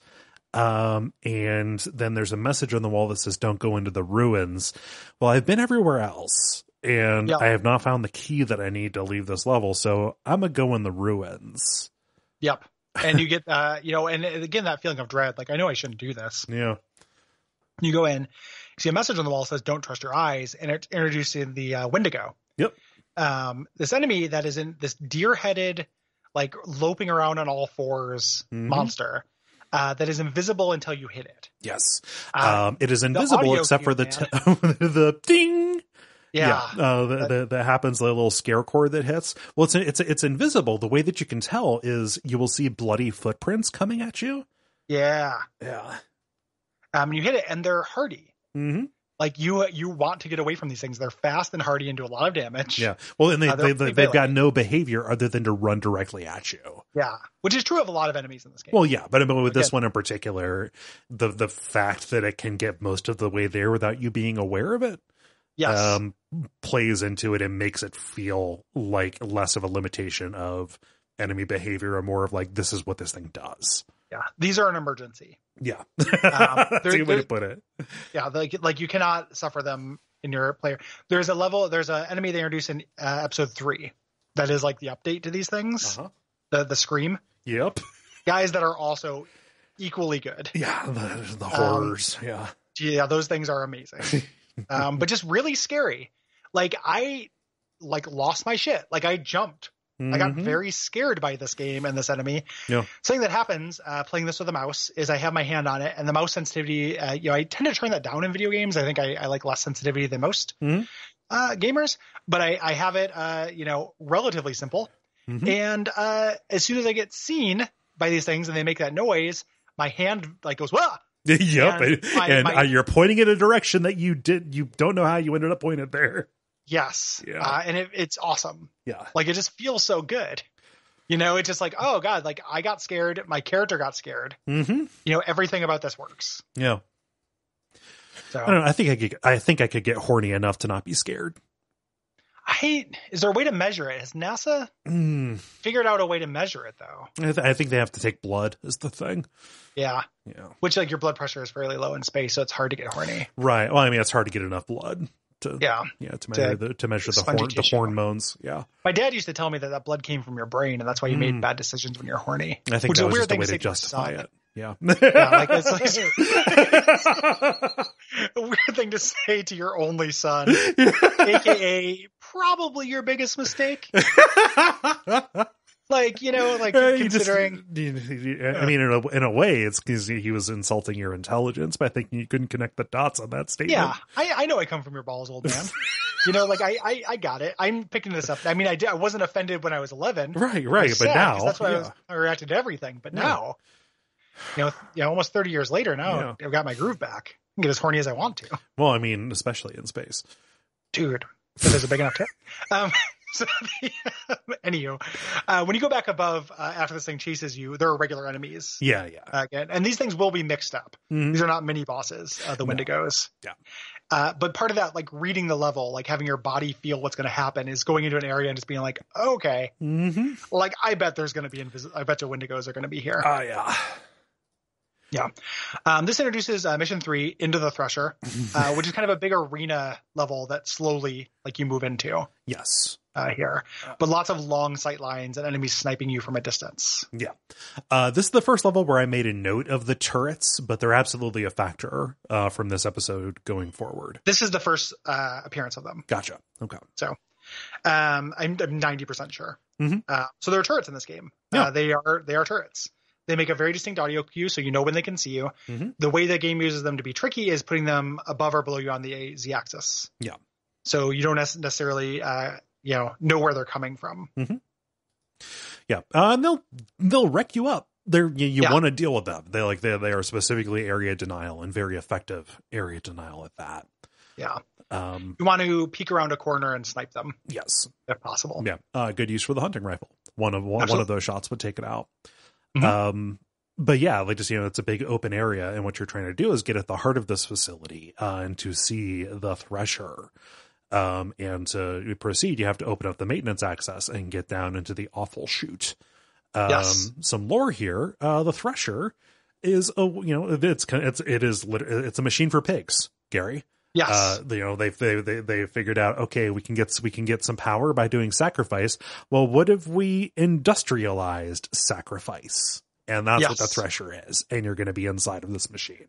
And it looks incredible. Yep. Because we're going down into mission 4, the Infernal Machine, which is a long fall. Yeah. And when you break, it's dark. and your finger, without thinking about it, reaches over to the F key, and you just get that you break your flashlight. Yep. Message. And this happens a couple times in the game. It's never bad. Yep. You're almost never in danger. You almost never fight without. You almost always like find one right away, but fairly it's quickly. fairly quickly, but it is still just enough time in an unfamiliar space to feel like terrified. Yeah. Like I'm so used to that flashlight. You know, I love the way that again, it feels like it has huge consequence, but if you know it's a paper tiger, you're actually okay. It's not playing dirty pool. It's not doing anything unfair. Yeah. Well, it's not punishing you for a decision that the game made. Yeah. Yeah. Yeah. No real punishment. But yeah, like this level, it starts out very, very cramped. This is a maze level. You're navigating these chutes and tunnels, and there's an awful lot of like getting into a place where a body ought not be, at least not an intact body, and avoiding these pistons. Like this level is very trappy, very trap heavy. Yep. Kind of Sun's Fortress-esque, like walking, between pistons are going through, or there will be blades that are moving, the side that will chew you up, but they're fairly easy to avoid, but they're there. I love the area where like you're looking down at a bunch of cultists, and they're the spinning blades, and they're just like being pinballed in between them. Yep. Idiots. Morons. So you climb to the top of this shaft until you get to this like, visually this game is incredible. Yeah. And sometimes there are just like moments that kind of take your breath away that you're not expecting. And this is one of those things, the reasons why I want people to play the game instead of listen to stuff. This is like something out of control. it is the visual. So you go down this chamber with this spinning blade maw at every step of the way, multiple blades spinning as like kind of a spiral thing you're walking into. Yeah. It just looks incredible. Like I stopped and took pictures a lot of this kind of stuff when I was playing the game. Yeah. And this was one of the first ones. And just like my jaw dropped. I'm like, this is so cool looking. Very powerful geometries happening. Yes. Yeah. Yeah. But you reach the end of this and you pick up the blue card, and it spawns a ton of enemies behind you. I think it even brings back like it's a specific mixture of the homing cultists and the fork maidens. And they all have just complete uninterrupted line of sight on you. Yeah, you can actually. So you can drop down. Yeah, you can drop down to this like below section and either scoot by them or use it as cover. Yes, which will work. But the music kicks up. You're supposed to just pick up your weapons and fight. Yes. There's a secret exit to this that is difficult. It's a little bit again of a fun troll, kind of like the Great Hollow. Like you find a destructible wall and there's another one behind it. Yep. And you have to, if you don't have an explosive, you have to keep searching for these, which introduces the foundry. Yes. Which is an interesting level. It's like a platforming level mostly. Yeah. So there uses lots of jump pads in a way that they haven't been used before. And it's a foundry. You've got molten metal. You've got lava that you're trying to stay away from. And this is like the introduction of a power up that lets you walk in the lava. Yeah. But there are like really no enemies here. There are very few of them. That's not what this level's about. Yeah. Yeah. It is pretty interesting. There's not a lot of enemies, which I like. I think it's mostly about navigation. Overshadowed a little bit by the actual mission 5, the Escher Labs. Yeah. Highlight of that. Like this is extremely cool. Yeah. And the name gives it away, but still. Yeah. It doesn't mean it's not cool. Right. So in contrast to inside of the machine that harvests blood, you are in this sterile office area is how it begins. There's there's a receptionist desk. It's manned by a soldier. They've got the portrait of the cult leader back here. They've got the PC playing Dusk. It's very good. Very Half-Life vibes. Yes. Yeah. Yeah. So you're kind of making your way through here, just fighting normal enemies we fought, like the fat guys, soldiers, etc. We go through this into the shielded room, and there's a new artifact, new power up in the center. And a voice says, like, go ahead and take the power, get a taste of the power. And getting it gives you super hot mode, which is just called that. It's shameless. And it literally just says time moves when you do. And it is an FPS with this kind of enemy and area design where sometimes you have these super hot power. And there's a real tactical consideration on this because it affects your reload speed as well. Yeah. Faster firing weapons are better. Yes.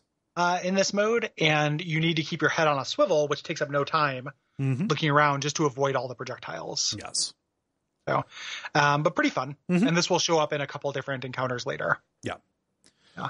But like what I love about this is, you've been proceeding through these labs at a certain point as you get back to the main hallway, like you get a little dialogue line, your inner monologue narration says like, hey, something's wrong. Yeah. And like you start looking around, the lab isn't like it was when you came in. Yes. The geometry is getting weirder and weirder. Like the hallway starts getting radially twisted. You enter like a teleporter labeled "don't." I love the teleporter that don't. Yeah. Like when it first starts getting weird, like it's great because it doesn't just flip gravity. Like you'll go into a room and a desk will be on the ground, but a chair will also be on the ceiling. Yes. Like it's not just like you flipped. Right. And that teleporter just says "don't," which is, again, brilliant. You go into it and you end up in like a giant rib cage. It's like a rib boat. Yeah, you're in the flush zone for a second. Yeah, just to grab a key space. card. Yeah. I think there might be a Wendigo in here. Yep. No, there are a couple. Yeah. And it's interesting because you can grab the key card and get out, and they'll chase you. Like enemies can use teleporters as well. Yeah. So like running away from this thing and then just hearing the like breathing behind me as it teleported behind me is wonderful. Yeah. Like so like there's straight up like Escher stuff where stairs that you can't really walk on or navigate because gravity doesn't necessarily change, it always points down. It's the stage that changes around you, and eventually you get to like a void with some floating fragments of floor. It's like everything is kind of breaking apart, and it's all around this central chamber which has a boss inside.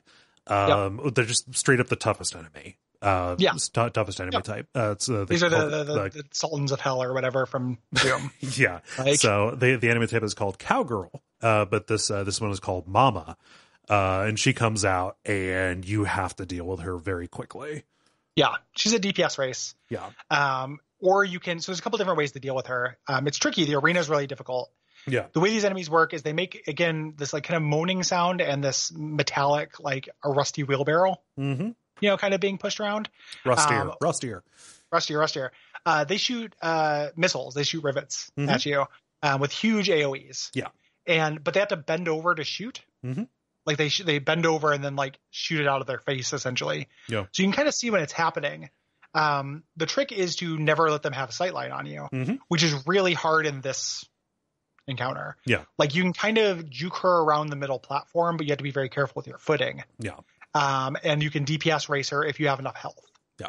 Because she will hit you and you will get knocked around, which is really dangerous because you're on these floating platforms. Right. And now these are just about. We now have these enemies. And they're always just mini bosses. Unheralded, mixed in, they will mess you up. Yep. Yeah. They are an emergency. Yeah. So prioritize them. The next level we go into, I love this level. Yep. The Erebus reactor. Yep. Which is it's very similar to the Nameless City or any of those levels where it's just one big area where you go in and out. Yeah. Of things. There's not as much there is some in this, but it's a big reactor room where the floor is opening up to reveal lava. And you are just kind of making your way around this incredibly dense area full of enemies, trying to find the proper key cards to escape. Right. You have Mama enemies thrown out in Gen Pop right away. Which makes, like, I don't know, like normally getting up above, like there are catwalks up there that you can get to, and there are enemies who are sniping you down. Normally that would be incredibly empowering. No, it leaves you really open to these things. Yeah. It's not, you need to be down where there's cover. Yeah. You need to be juking one of these around one of the buildings. But you have to be constantly like watching your feet. Yeah. Here and enemies, again, the fact that they have no range to their vision, just angles. There are soldiers up on those catwalks. Yeah. So you're just going to have bullets being rained down on you. It's a real kind of order of operations. Yeah. Level, like prioritizing enemies and starting to like methodically clear them out, kind of class by class. This took an awful lot of tries for me. It's hard. Yeah, this is a hard level. But I do like it. Yeah. Eventually, though, you do get outside into this kind of impossibly large cavern with like straight up nuclear cooling towers around. And you get to this control room and you press a button. This isn't a cavern. It's like a gigantic city-sized hangar. It opens up the roof to reveal daylight in these just like 8 or 9 skyscrapers. This does not comport with like the farmlands that you began with. Like you would see this from miles away. Yeah, you have moved through, moving through the Escher labs. Yes. Has done something. Something's changed. Yeah, something has changed. The first area you go in here before you open this up, I think, is a direct level design nod to the airport base in Deus Ex 1. Oh, yeah? Where there are those 4 towers in the corner on your way to get to the Lebedev. Mm-hmm. That's what that feels like. Yeah. When you make a move for this giant elevator tower, a boss pops out of the door. Yeah. A comedy boss. Comedy boss, Big John. Big John. Who speaks in Arnold Schwarzenegger like voice quips. Yeah, this is pulled like this is a straight up transplant from the Rise of the Triad remix. Yeah. Yep. And this the face is the marketing guy. Okay. The partner with him is stretched over his face. Yeah. But he just you shoot this guy and he goes, "Come on, kill me!" kind of over and over. Yeah. You have such an arena that this guy is not difficult. No. But still kind of funny. Yeah, you can do a lot of like it took me a couple of tries on him. The big thing for me was to soften him up with mortar with grenades because he doesn't attack until you go into that hallway. So just like leave him a little trap and then lure him out into it. Yep. Yeah. You can also just run by him. We didn't really talk about it. There's a slide in this game, like a crouch slide. Yeah. And that will go under enemies. Mm-hmm. So you can actually just run and crouch slide past them and get past him and not fight him if you'd like. Yeah. But the exit here is to basically take an elevator. You have to take this jump pad that flings you impossibly high up this shaft, way up above the skyline in this elevator tower. Doing weird stuff with space. Yes. Into Mission 7, Neo Babel. Mm-hmm. So you're up here like basically in I don't even know what this is. It's like the top of a space elevator almost. And it's a combination of temples and labs high on a platform in a yellow sky. Yeah. Yep. Pretty cool looking. Yes. At the very least. Mm-hmm. I don't have a lot of concrete memories of this level. This one kind of runs together for me. Yeah, I mean, happens. It's mostly like a couple of big buildings that you have to get into. The big trick here that I think they overdo is when you grab keys or when you grab something, just enemies will spawn in around you. And specifically, like new enemies will be waiting for you when you leave a building. Yeah, like just kind of in an ambush as it goes. Yeah. I think it's more like the statement that this makes is more visual. Yes. Yeah. I mean, I like the temple aesthetic. Yeah. To it quite a bit. It's like something out of Hexen. Yeah. And the publisher of this game did another game, a Medieval, which is on my list to check out, which is another throwback. If this looks at Quake and Doom and stuff, that looks at Hexen and Heretic. Mm-hmm. Which I love. I love Hexen and Heretic very much. Yeah. This moves on after you beat this, after you get those keys and spawn it. You move on to Mission 8, Blood and Bone, which is another like kind of hell facility here. And the big thing you're kind of looking for, as at the top of this, once you get to the top of it, is this big Tesla tower, this big lightning tower. Yeah, this is what's powering the artifacts, yes. including your crossbow bolts. Yep. Yeah. And this is a good like inside outside thing. This is introduces, or there might have been some in the last level, platforms, like graded platforms you can walk on that enemies can shoot through. Mm-hmm. And that is kind of a pain. Like you have to kind of snipe them through it, and it is hard to see them sometimes exactly. But manageable. Yeah. Good opportunity to slow down. Yeah. But you get way to the top of this level, to the top of this Tesla tower and fall down a hole, and you're falling down this charged power line Basically what it feels like, as far below the ground as you got above the ground. Yes. You're falling long enough for like the voice that has been beckoning you to talk to you, saying like, hey, they are taking something that has never been taken before. Yeah. Which is cool. That's evocative and great. And the visuals of you falling, like the red rings you're zooming past. Yep. Like just really trippy, like you're like on Space Mountain or something. I mean, it's like specifically like toward the end of 2001 almost. Yeah. Really cool. Yeah. Really phenomenal looking. Love it. When you land, your flashlight breaks. Of course. Damn it! I fell on my keys. I keep falling on my flashlight, which would hurt. Yes. And there's some invisible demons down there. It's one of the few times you have to do combat before you get your flashlight back. Yeah.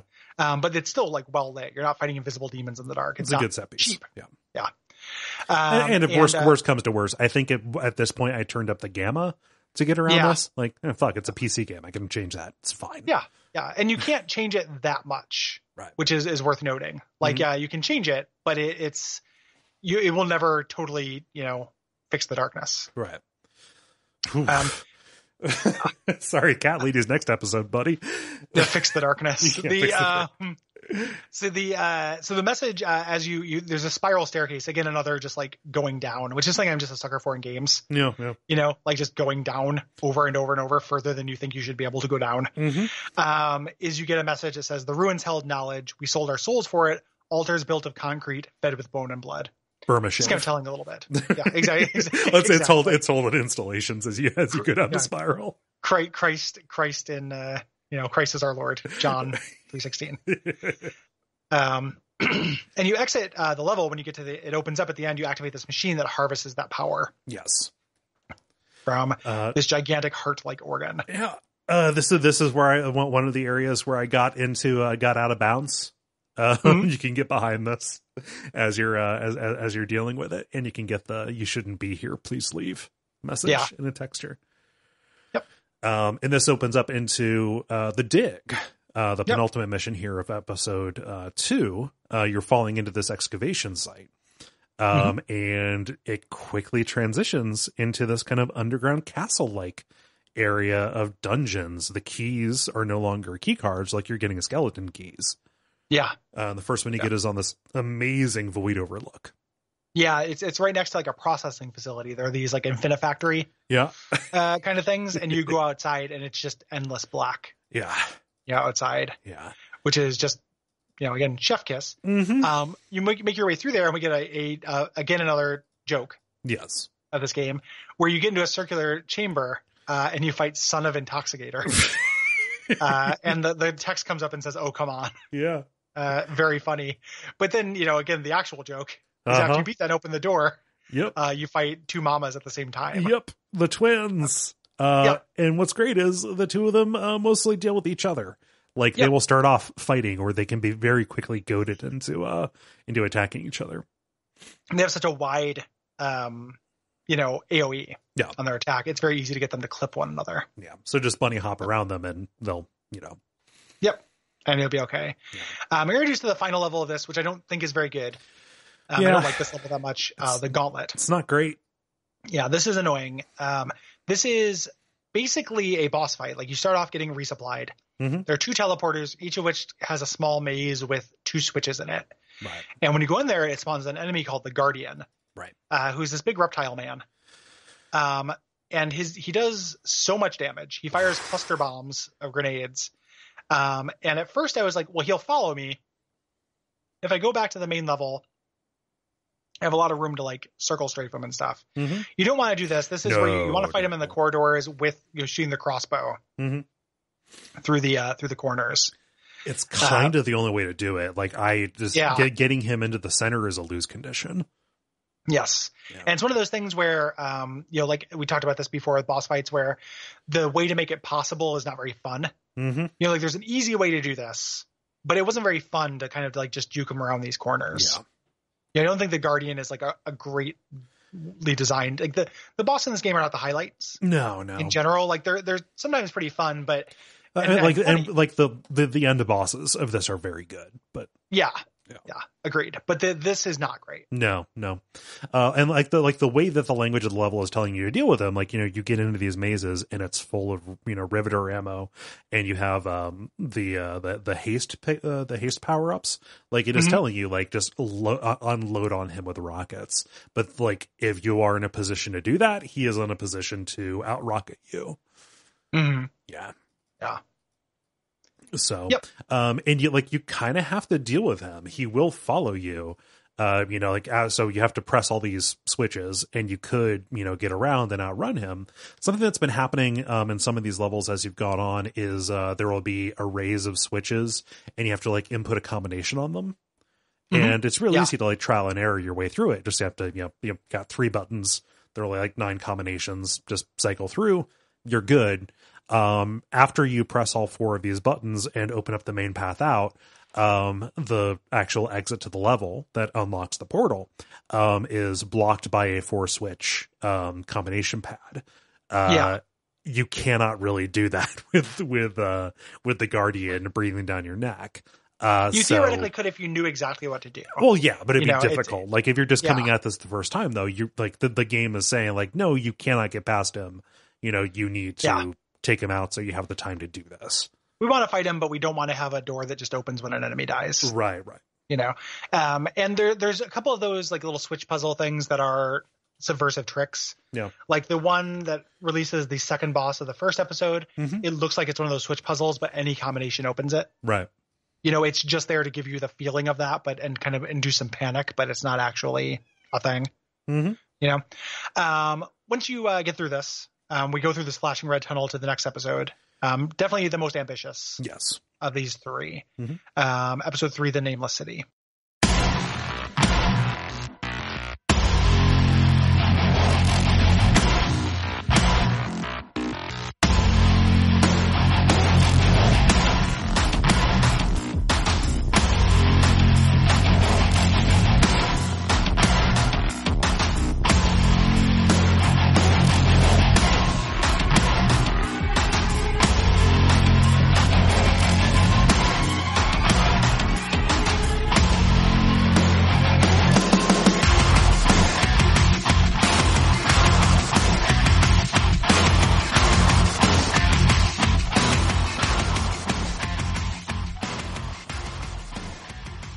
This opens up with a text crawl that pretty much just amounts to the only thing that's left is to continue into the heart of this nameless city.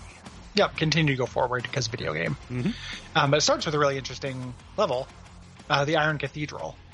This is the time where you most feel your weapons taken away. Yes. Because you can go into, there's a little secret where you can get the crossbow here, but mostly you get the sword. Right. Sword, which is a silent takedown. Enemies will be facing away from you. And you're introduced to the kind of advanced sword mechanics. So you can charge up your slashes when you're over 100 health, which is good. Yep. Like, you can pretty much one-shot everything. Yep, one-shot everything. And you can block if you're at over 50 morale. Right. And that will take some of your morale, like a meter, but it will stop any attack. That's very cool. Yeah, and it introduces like swordsman enemies that you have to deal with. That is the best way to do it. Yep. They will rush you down, kind of screaming and rush you down, stop, take a sword swing, and then move towards and do another one. So, you have to kind of, it's not parry, you have to like block these guys and counterattack. Yes. In kind of a melee rhythm, which is real weird for this game. Like, this starts with a stealth section that turns into a melee section. Yeah. You can really feel them kind of stretching possibility here. Yeah. Again, episode 3. 2/3 of the way through this. Yeah. Yeah. That's good. So, you've got these floating chainmail enemy swordsmen, which are going to flex that. I don't know what their name is. I can look. Are they the priestesses? They're priestesses. Yes, they're the priestesses. You also get to the pedestal where the crossbow is normally found. And the game kind of just nudges you if you forgot about this, and reminds you that, like, yes, this thing does pierce. You've got the whole rest of the level is just tight corridors full of these wizards. Yep, and you want to be conserving your ammo because you've had to reset your armory. Yeah. There. It ends with kind of a mini boss. This dog without legs that's stuck in a wooden frame. Yeah, it's literally just called Cart Dog. Cart dog. It moves very fast. It is undeterred by geometry. They do tons of damage to you. Yeah. They charge you and they're really hard to dodge. The trick to them is getting them on a different Z-axis. Yeah. Stairs are the enemy of the cart dog. Yes. Because no enemy will walk over a ledge and fall. Right. Every enemy will seek stairs. Mm-hmm. So if it's a melee enemy, stairs are your friend. Yes. And when you kill it, it says bad dog. And they are bad dogs. Yeah. The rare bad dog. Yeah. There are so many bad dogs, dude. I know. Yeah. I know. It seems like all dogs go to heaven, but I think that probably like 49% go to hell. Yeah. So, I mean, in fiction. Oh, yeah. In real life, like, dogs are good. Yeah. You know, they make the heaven wish. Well, yeah. Like a big bone. Mm-hmm. Yeah, maybe. Yes. I don't know where you're going with that, buddy. I was just thinking about what a dog might make for its heaven wish, my dude. Okay. All right. No, Yeah. Lots of food. we've been recording for a while. Large leg to hump, Yep. perhaps. Yeah. Anywho, this enters into M2 Fire and Ice, which is a huge level. Mm-hmm. Really, tons of visually striking kind of areas. The beginning, these like series of platforms into these lava lakes Mm-hmm. with enemies down there that you can kind of snipe before you make your way down. What you're doing to get all the way down to the bottom to get these keys so you can eventually go up. Yes. Go all the way up to a snowy mountain on top of the snowy plateau. Mm-hmm. So you want to get into a hidden area to get a mortar because, Yes. I mean, again, you're still dealing with your limited, your limited arsenal. Like explosions are useful. Yeah. It's not until the next level that you kind of get your full arsenal back. Right. And when you're up on top of the snow area with these ruined outbuildings, there are 4 kind of corners of the outbuildings that have switches in them. Mm-hmm. Hitting all 3 opens up this cage that has the red key. You're also going to get the hunting rifle up here, which you want, because this introduces the flying enemies. Yep. Bone monks. Bone monks. They're kind of like torsos with arms that kind of float around shooting things at you, making like a scream. Yeah. At you. These are emergencies. They're not as tanky as like some of the other emergency enemies, Right. but you want to take them out because they can get you from any angle, really. Yeah. And they appear in numbers. Huge swarms. Yeah. Like this basically is a storm. Like you're in the snow. It's like almost whiteout conditions. Yeah. And you'll just see like a whole bunch of these. No, I didn't even deal with these guys. I got what I needed and I got back below ground. So it's like, I cannot handle this. Yeah. Not today. Not to Gil. No. This allows you, the red key will allow you to go to the exit to go to a really like pretty amazing level. Yeah. Probably like my favorite classification of levels. You know, like kind of talking about these all in order. There's like, you know, indoor facilities and caverns. There is the indoor outdoor mix up. Yeah. Kind of things. And then there's these like city block levels. Yeah. And that's what this is. And those are probably my favorite. Yeah. This is the City of Shadows. Yeah. This is good. And the way that it changes as it go along, it might be the only time that I've liked a water level puzzle in a game. Well, it's because the water doesn't matter. Right. Like enemies don't react to it. You barely react to it. It just means you can go on a Z-axis. Yeah. It's basically flying mode. Yeah. You know? Yeah. So you start out in this, stone and mortar tunnel that is full of soldier corpses. So they got as far as here, right? Here you get an assault rifle. You're gonna need it. Yeah. And like you are in this castle keep, like you are within the walls, fighting between these small buildings. And as you go around, you got these bone monks that are coming around, raining hell down on you. Yeah. Yep. And things keep getting unleashed Yep. in this level. Like going into one of these outbuildings and opening something up will spawn more enemies in the main kind of castle zone. Yeah. Here. Your main goal here is to go into the well. Well, of course it tells you don't go down the well. Yeah, but you have to go down the well. Yeah. And there is a optional boss. Like I've never fought the Chomper. Oh, I fought the Chomper's Chomper. down here. Yeah. Yeah. Did you fight the Chomper and the Chomper won? Well, no, I fought the Chomper and I won. I won. But then he also releases the son of Chomper's son. Yeah. Many Chompers start showing up. Yes. Yeah. Which I did fight. Well, yeah. But the actual Chomper I just swam past. Yeah. Water levels make me nervous. Well, that's why I engaged with it. I leaned into the pain. But yeah, like you're down here, and to get out, you have to press the switch. And the water level rises up, flooding the city and letting the Chomper, and Chomper's sons get out at you, and follow.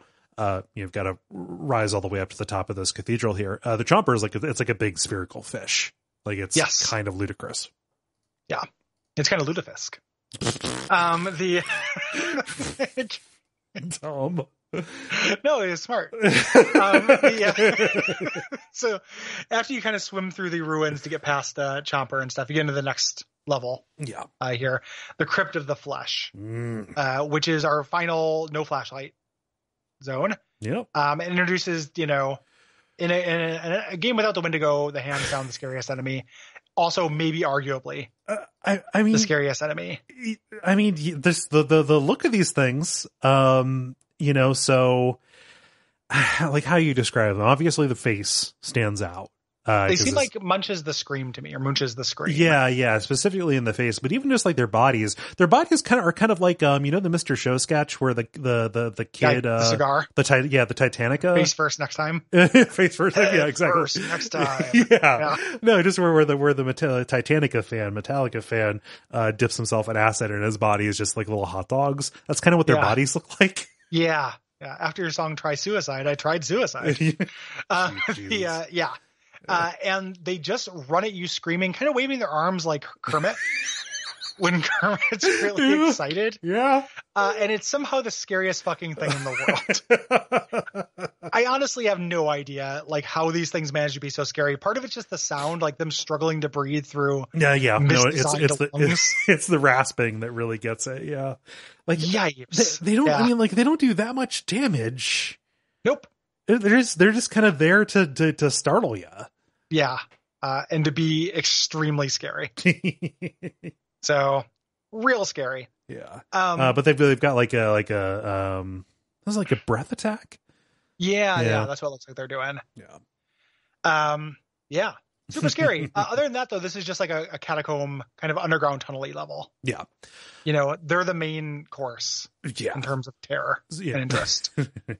And also it's a lot of what you're going to see here in episode 3 until stuff goes really off the rails. We get like the first major clue that I had that actually caught. That actually caught about what's going on here. It's pretty on the nose though. You get into this catacombs and you see a message written in blue over a notable pickup. I forget what it is, but it's like a weapon or a key. It says "The chaos crawls to me." Yeah. And I was like, oh, okay, cool. Yeah, it's not, there aren't tons of clues about that before this either. And that's is that also the villain of Quake? No, the villain of Quake is Yog-Sothoth. Yeah, Yog-Sothoth. So that's obviously what this is kind of doing. We'll get to it. Yeah. So, but yeah, it's starting to kind of introduce that idea to you. I love the trick that this does, though. I will always enjoy when built structures turn into organic ones. Yes. Give me those flesh walls. Yeah, someday I'm getting real life. I'm going to open a door and then the walls on the other side are just going to be blood. And that will be it for me. Yep. No, they're just going to take you away. Sure. Yeah, time to go. Yep. Time for dead. My home planet needs me. Yep. Come out. Because it is a very scary, unnerving thing. And I also really always love it. Yeah. It's like a highlight. It's weird. It's like a highlight in Final Fantasy V even. Yeah. Like it's just, no matter how bland a game is, it can be a cool thing that happens. Yeah. If you open a door in a made space and it's Silent Hill's trick. Body. Love it. Yep. It's good. It's good shit. Yeah. Lots of flying enemies here. And we're introduced to these new enemies, these kind of skull. I mean, these it kind of, I mean, calling them skulls. Well, they shoot skulls at you. Yeah. Skull shooter. Yeah. So they're called bone balls. What they look like is big floating porous amoebas that just scream and spin and shoot skulls in every direction. Same. These things are 2020 mood all over. I love them. They're really scary. Yeah. They're extremely scary. Yeah. Again, just scary sound design. They're loud. Yeah. Making your weapons really loud and then also making the enemies very loud. Yeah. Loud is the key, folks, if you're designing a game. And you want it to feel good and be scary. I mean, it can't all be loud. There's contrast, Yeah, but a lot of it can be loud. You can make most of it loud. Yeah, most of it can be loud. Like things that are big should be, scary that should be loud. Scary and loud. Yeah. It's good. Quiet and scary is good as well. Scary and loud. Yeah. Good. There is the secret level is really well hidden. There's a bathroom. Right. And you have to flush yourself down the level. Well, okay, so it is a modern bathroom embedded in a place called the Crypt of the Flesh. Yeah. Yep. Just a human bathroom. Yeah. And like there's a blood message written above it saying "flush your sins away," which is supposed to tell you stand on the toilet and flush it. Not only can you flush like the bar of soap or any physics object down, you can flush yourself. Yes. Yep. And this enters the hidden level for this episode, the Ratacombs, which is kind of about again. This is why it makes me think that they know that the rat enemies are annoying. Oh, I mean, like this is the third episode, so like people probably complained enough when they released the first two. They're like, okay, so you like donuts, huh? Exactly, which I appreciate. Yeah. And you have to use the mortar. You have to use AOE's because these things are a real pain. Yeah, they're everywhere. Yeah. And I love that the boss is just a scaled up rat. Yep. Known as the many as one, so it's just the torment rat. Yeah. It's literally just the rat it's or just the yeah, and it just charges at you furiously. Like it's bigger, but its behavior is not any different. Yeah. Really, really cool. Yeah. Really cute. This, I think, is the level. One of the levels is explicitly designed after a dungeon in Torment. I think this is the one. That's possible. It's kind of hard to tell because it's 3D space versus 2D space and stuff. But I could see it. I could see it being. Yeah, pretty cool. And you exit by flushing yourself down another toilet. Of course. To get to blasphemy. So you start. Things are very quickly not holding. Very, very quickly beginning to not hold. You start in this like large floating island under a red sky. I don't know. There shouldn't be sky down here. It is. They're doing, and it sounds arbitrary, and it's not. No. This is the beginning of them starting to remix space. Yeah. In a way that is trying to emulate the genre. Yeah. Like trying to add a little cosmic horror to the more visceral horror of this and make you feel an uncanny sense of like, I'm not in the right spot. No. So something is manipulating me. Things are not working. It is not just Escher Labs. In fact, things have not been normal since then. Exactly. Like something happened when I went in there. And exposure to this corrupting force and stuff has done it. So this ends, there's a big church in the middle, and there are 4 buttons that are next to some weapons that spawn, a different type of enemy, basically. And if you have to take out those enemies and then hit the next button. Yeah. And that opens the church. Yep. Opens up this gigantic cathedral, again, they're just smack dab in the center of this featureless floating continent kind of thing. You go inside and you press a button that spawns this unholy altar. And you get like in-game dialogue saying, shoot it. Like it's your character saying, hey, this cannot be, this cannot exist. Kill it. Yep. And when you kill it, you get a message that says like the smell of rotting meat. Walked in. Yeah. And a gigantic meat tomato, or like, not meat tomato, meat tornado. Yeah. Starts coming through.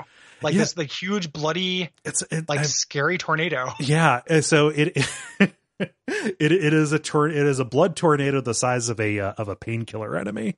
Yes. That comes barreling across the stage, and you have to get out of the way. Yes.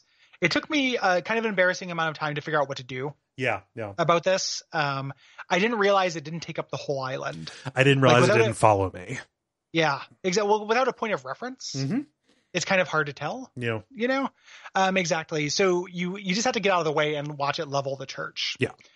Interesting speedrunning trick of this. Because the church can be destructed, it can actually be destroyed with the bar of soap. So you can throw the bar of soap at the back of the church to bust through the wall and then climb. And if it lands the right way, it'll bust open the hole in the wall as well, or the hole in the floor. So good. And you just skip the whole thing and just go down there, which is pretty fun. Yeah. But just the visuals of this gigantic tornado, incredibly cool. Yeah. And this beautiful stained glass staircase so good that you're going down, like, is just incredibly cool. Like, you get a backpack full of ammo, which refills all your ammo. Kind of a new item.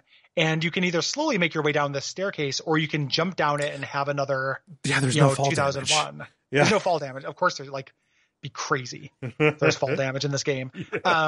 and it's just beautiful. Mm-hmm. It just looks so cool. Yeah. Just and falling down this thing. There's just a whole nother level down there. Like it's like a mini level where you've got to, get some keys and stuff. Huge variety of enemies. Like there are no stops left. They have pulled them all out. Yep. Yeah. Yeah.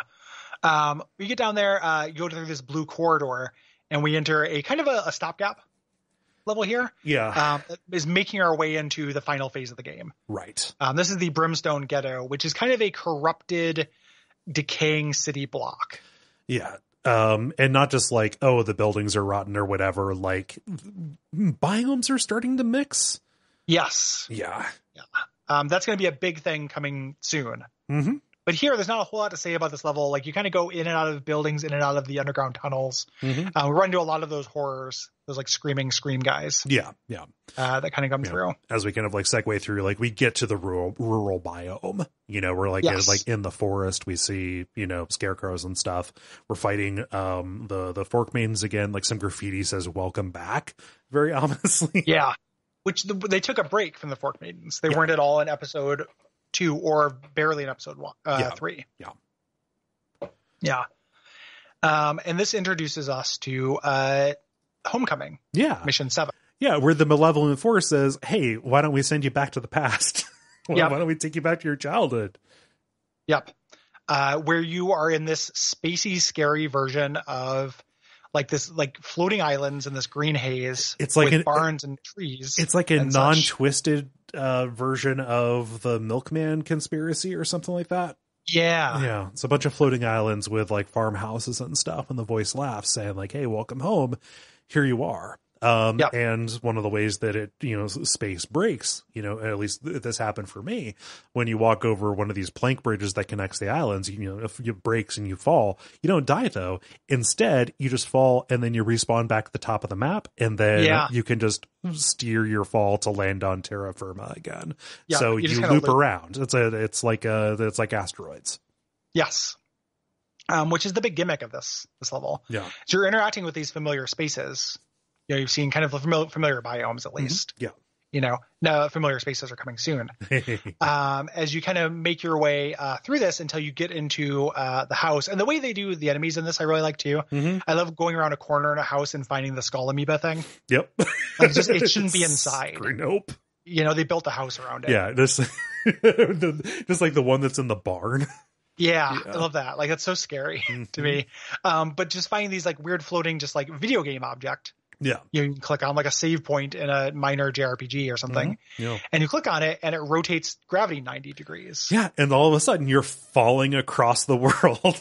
Yeah. Like you can't die from this, but you have to jump from island to island, like on the sides of trees. Like Titanfall 2. Yeah. Like the the level, the factory level. Yeah. You're kind of playing Plinko with the trees that you're falling across, jumping, just trying not to cycle back around. Like if you fall, you just, you're going to cycle back. But, there's a very specific thing that you need to do with the world twisted 90 degrees.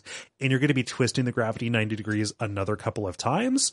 And you're going to be doing this like inside of a house. Yes. And it's really cool. Like, some Inception shit, like walking around the ceiling, trying to get to one specific island. Mm-hmm.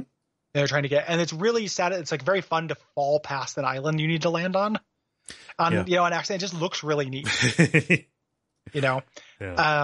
Eventually, you get to this house. You're trying to get into this like garage. Mm-hmm. Ultimately, and this is implied to be your house. Yeah. You're like, how can I be here? Yeah. Painful memories.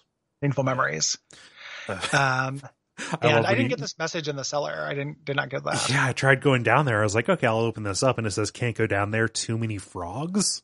Yeah. So some goofs. I do not know what that is referencing. I have no idea. Yeah. Yeah. Basement's frogged. Basement is frogged. Yeah. Oh. But there's a passageway that you have to go down that leads you into a lab. And this is like the back half of the level. But again, you've just segued from farmhouse into basically another retelling of the Escher lab, where you are. The implication, I think, is it's the same lab. Yeah. like we're going to end up in some specific level parts of the lab. Like this is at least connected to the actual lab. Yeah. This is when the actual levels you've been in start getting remixed and broken. Yeah. Kind of in ways like the old Hunters almost. Yeah. Old Hunters is a good comparison. I guess when I was raising it as like, hey, this doesn't make any sense in like an arch and leading way that like, hey, isn't it cool how they're doing this? Yeah. No, I was just pointing out that I think this is actually the Escher labs. Oh yeah. Like it's not another lab. I think we are now starting to have our brains broken. Yeah, but now that gravity is working differently, like Escher labs can actually act like an Escher thing. Yes, you can swap gravity to move around in different ways. They do, in just terms of scary things that never fire. There are tons of Wendigos and glass like Resident Evil tanks. Yep, and it never happens. But the entire time it was on screen, like I thought it would. Yeah. After you kind of make your way to the exit of this, mostly fighting lots of scientists, and again some of those bone balls, we get to mission 8, as above, so below. Yeah. When you start out, you're outside the Iron Cathedral at the beginning of the episode. Yep. And he laughs at you because he knows this is silly. You have all your weapons and stuff. Yeah. And when you go in, it's different. It's not the same Iron Cathedral. There's all these pits, and it's broken open, and you can just kind of fall for a while. Yeah. And kind of move through the different biomes that we've done. Yeah. So it's very hard to describe what goes on here. Like the play is still, you're still, going in and out corridors. Like there are houses where enemies can shoot at you from outside. You can get out there and you reach like this, dark hallway that says, trust your eyes, but you can't turn on your flashlight here. Yeah. You get out to this strange room, like you just pass through a hallway. All of a sudden you're very small, and so are the enemies, and the world geometry is gigantic, and just the power that is drawing you in is fucking with you. It just is so small, so powerless as you're fighting little enemies in a gigantic world. There's a secret. There's a wall over there that you can open up, and there's a little tiny version of the chainsaw guy. Yep. And I can't remember his name. Little Neck. Yeah, little neck. Yeah. And he doesn't have any like really additional powers. He's just smaller. Yeah. And it has a health bar. You kill him and it just says so cute. Yeah. Yeah. Well, and just and when you get back to like regular size, you eventually start running into tiny model versions of levels that you've seen before. Yeah. Just really really inventive shit. Play with scale. Play with scale, especially if you're doing Cosmic Horror. You get to you go to that blade spinning hallway again that we saw in episode 1. Yeah. At the end, there's a teleporter this time, and it teleports you to the back of this mission. So back to the beginning of the Iron Cathedral. The voice laughs like you just had to start over, but now we have the yellow key. Right. So we can go down and use that yellow key, and it brings us back to the cellar where the game started. There's the meat hooks we were hung on. Yeah. And behind us where we were, it says complete the circle. Yeah. So you have to use the meat hooks to end the level. Yeah. Great. Super good. Yeah. Next level is not as like this to me feels like the main game's nod towards there's an endless mode of this. Oh yeah. As well that's in the menu. We didn't talk about multiplayer really, but we mentioned it. There's also an endless mode, which is what this kind of feels like a little bit to me. A little bit, yeah. Yeah. You're starting there's a cool secret. Yeah, you sent me this. I didn't end up using it, but I like that this is here.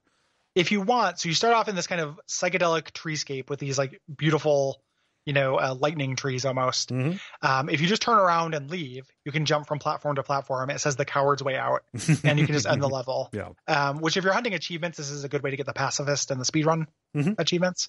But if you go forward, we're sent into this like gigantic treescape full of ammo and pickups and jump pads. If we fall, we loop. So falling isn't a problem. And they release just wave after wave of like enemy mix-ups. Yes. At us. Every enemy gets an airing here. Yeah. And it's weird because like it starts out kind of where you're at right now, and then it like cycles back to the beginning and then back. It's done in the same order every time. And there are particular waves that are like breathers. And then, like and just 12 minutes of sustained combat. Like there's no real break. Like toward the end of a wave, like things will dwindle down as you have like one or two things left to kill before the next one starts up. And some power ups will replenish. Yes, but it's not like you get full ammo every time. Yeah. Like it happens a couple of times during the waves. Yeah. And some of the mix-ups are pretty clever. Yeah. Like this is the if you don't go to the Ratacombs, this is the first time you're going to see like what if you fought 40 rats. Yep. And just jumping on the jump pad, shooting mortars down on them is fun. Yeah. A way to buy yourself some time is to jump off the edge of the level and cycle back through and like land in a more advantageous place. Yep. Yeah. And while that's happening, enemies might hit each other. Which starts a gigantic cascade of them dealing with each other. That's that is the only way that I finish this. Yeah, it's hard. I knew that there was, you told me about the way out, how to skip it, but I was like, no, I'm gonna take an hour and figure this out because this feels possible. It's fun. Yeah. It just, it's just an occasion you have to rise to. Yeah, it is.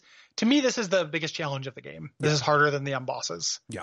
And it is, it's really there for you. Like this is the pure combat. Yeah. Experience of this. Like, hey, how do you fight these enemies? What weapons do you use? How do you deal with these mix-ups? Yeah. And just noticing, segueing from one to the other in a wide open space, saying like, oh, like I need to, like, I didn't realize this. This just lived in my hands. I need to move differently when I'm dealing with this particular enemy. And watching those different movement patterns that were being demanded of me be put into, conflict with each other. Was very good. Just for like, no, like avoiding one enemy makes me vulnerable to this other one that they cannily mash up with this. Yeah. Yeah. Yep. Pretty neat. Yeah. After you beat it, there's a boss to this as well. Yeah. There's the Watchers of the Gate, which is the Guardian, who we fought at the end of episode 2. And two of the blood horses or whatever. Yep. 2 of the blood horses. And yeah, that's really tricky as well. It's a lot. I'll admit, I did a quick save at the beginning of when they appeared. And I was like, I'm not going through all those waves again, dudes. Yep. Yeah. Yep. And this introduces us to the final mission of the game, Mission 10, Dusk. We start off with a little breather. Again, this game is not afraid of quiet time. Right. You are in this little wooded area without enemies where you get some power-ups, but mostly you're picking up these crystals of madness and dropping them into color-coded jars. Right. Buckets. Yeah. And that's really just a way to activate the portal to go through into the boss arena where we meet the cult leader. We meet Lucas. Yeah. Yep. And Lucas, I think this is an interesting boss. He taunts you a little bit. And then you fight the protagonist of a 2.5D shooter. Yep, you fight you. He bunny hops. Yep. He switches weapons instantaneously. Yep. This is really hard, Gary. How would you exactly. It's what a nightmare the protagonist of one of these games would be as a boss. Yeah. Like, I think this is hard. I don't think it's as hard as the gauntlet in the last level. No. You run. Like, you run and you leave lots of traps. Like, lots of mortar shells and just get your timing. Yeah. Correct. Yeah. And I found myself running out of ammo. Like, it was like, no, you come in fully loaded out. You pick up a backpack. Like, you've got to figure out how to make every shot count. It's weirdly like a dogfight almost. Yeah, like you end up making like passes. Yeah, you have to like find yourself like kind of like in his lane. You have to like match speed with him almost, and like match your jumping rhythm with his. Yeah. I like this quite a bit. Yeah, it's cool. Yeah, it's just clever as well. Like Doom, you never really had Doom guy versus Doom guy, right? But when you actually look at Doom guy's powers, it's like more than the powers than the Avengers have. It's like fucking incredible. Yeah. After you get his health down enough. You get a message that he is not, the cultists are going unworthy. All these cultists come in and kill him for you. Yeah. And he's screaming, no, I recruited you. How can you turn on me? Yep. And this voice that's kind of been tempting you the whole time, you start going up these stairs towards this angelic light. And the voice starts talking to you. Yeah. He says like, hey, you know what? He actually was worthy. Yeah. But I think I like you better. And then you drop. What are you expecting? God? Satan? No, of course it's not. It always, of course you had to know it was me. And then it's Nyarlathotep. Yep. You just as you are approaching the big heavenly door at the top of the staircase, you drop and you fall into a gigantic underground cavern where I don't know if you heard Gary when you said that Nyarlathotep. Hey, buddy. So just making this a monster in my podcast crossover on accident. I did not know that going into this game, Yeah. at all. But yeah. And, is this a meaningful addition to the Nyarlathotep canon? Nah. Probably not, but it's just a little bit of fan service. And if you have to have a big evil eldritch god that a cult is worshiping, that can fuck with space and do all this stuff, might as well. Yep. Make your story Lovecraftian. Throw it in there. Yeah. It's not a great fight, if I'm being honest. It's real boss fighty. Yeah. Like, it's real, like, it's not Zen. It's real boss fighty, though. Yeah. So his attacks, it's a little bit hard to tell what he's going to do. Yeah, very much. Yeah. Like, I think it's really hard to avoid attacks in this, which is not something that's true of most of the game. Right. So there are 2 platforms with, the springboards on them, left and right. And he has 2 major attacks. So they do like a vertical attack, which will hit one of the platforms or the other, or a horizontal attack, like a sweep. And you need to use the spring pad to get over those. Yeah. For me, this battle was just entirely about rushing through and doing enough damage to him because I was not able to avoid attacks intentionally, really. Yeah. Yeah. You can drop down the lava temporarily. Yeah. And take less damage than his hits and then get back up. Yeah. And then there are power-ups down there too. Yeah. So it's kind of a secret. Yeah. To do so. The gimmick to him is he can't take damage normally. He has behind him in the kind of void, there are cracks in the void. Yeah. And if you shoot them, sunlight comes through and then he is damageable for a time, which is just so boss fight. Yeah. Like, that's so video gamey. Yeah. In a way that's like mildly disappointing. It doesn't matter. Like, it's, one little tiny like touch that is suboptimal is not ruining this for me at all. It is suboptimal. Yeah. So that thing. When you kill him, though, I like that you can't actually kill him. No. Like, the other thing, too, is like the cracks also are kind of hidden behind him. You have to start jumping, using the pads to find the cracks to shoot. Yes. Yeah. I love that he gets down to 1 health and says, okay, cool. Yeah. Well, he takes his ball and goes home. Yeah. Like, I mean, it is very Lovecraftian. There was no way to win. Like, yeah, you were always fucked. Yeah. Like, you were not going to beat Nyarlathotep. No. He stops everything and says, all right, I don't care what you want. You have proven yourself worthy. You can have my power, and you will remain here as the guardian of Dusk until I need you again. For one shall always reign beneath Dusk. Yeah. And he says something like, you can feel my power. Horrible, isn't it? Like, you get that sense of like, yeah, this probably really sucks. Yep. Yeah. Yeah. And you get you get a view of your character. Big dude, sickles in your hands. Yeah. Big beard. And after the credits, Nyarlathotep says, pray you never meet me in my 1,000 other forms, which is both just straight up like random nod, but also a plug for sequels. Because they have said also in interviews, they're like, yeah, as long as we have ideas, like, we do episode 4, 5, 6, whatever. Like, if we still have ideas, we'll keep doing this because it's cool. Yeah, I agree. It's and cool. I for one am in favor. Yeah. Do it. More. It's good. Or yeah, I love this. Yeah. One of my favorite games from last year. Pretty easily, if not a fave, is just really, really fun and satisfying. You do the whole thing in 10 hours. Get this like awesome little blast of action and atmosphere and spooks. Yeah. Cool concepts and fun levels. Yeah. In a real nice like bite-sized chunk. Yeah. I don't know. I don't have an awful lot like new to say in the sum up here, but I'll just go back to when I said, talking in the generalities, like everything about this demonstrates just a real understanding of what makes this kind of game fun. And it is really great, again, to trust the developer kind of implicitly. Like, just, I feel taken care of when I'm in this.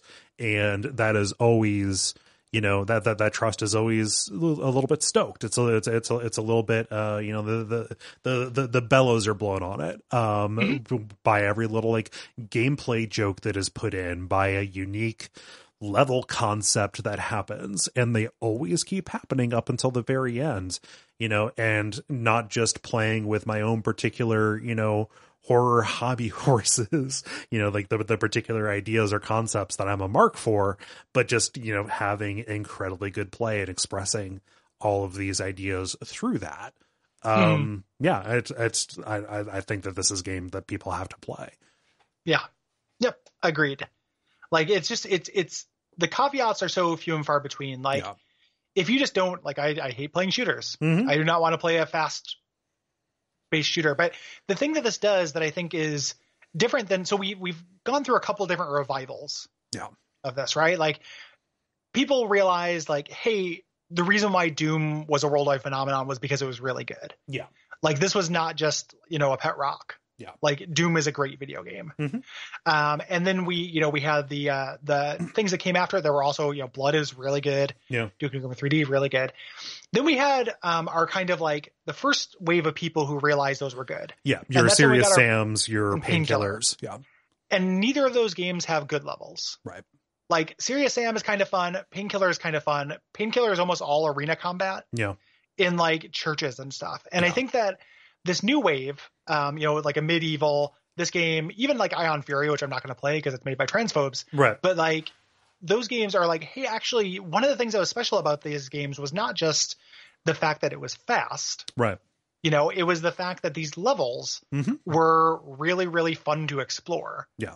Like, realizing that the first level of Duke Nukem 3D, when you are blasting a hole with a rocket launcher through the screen at the movie theater to find secrets behind it, is a pure unit of video game. Yeah.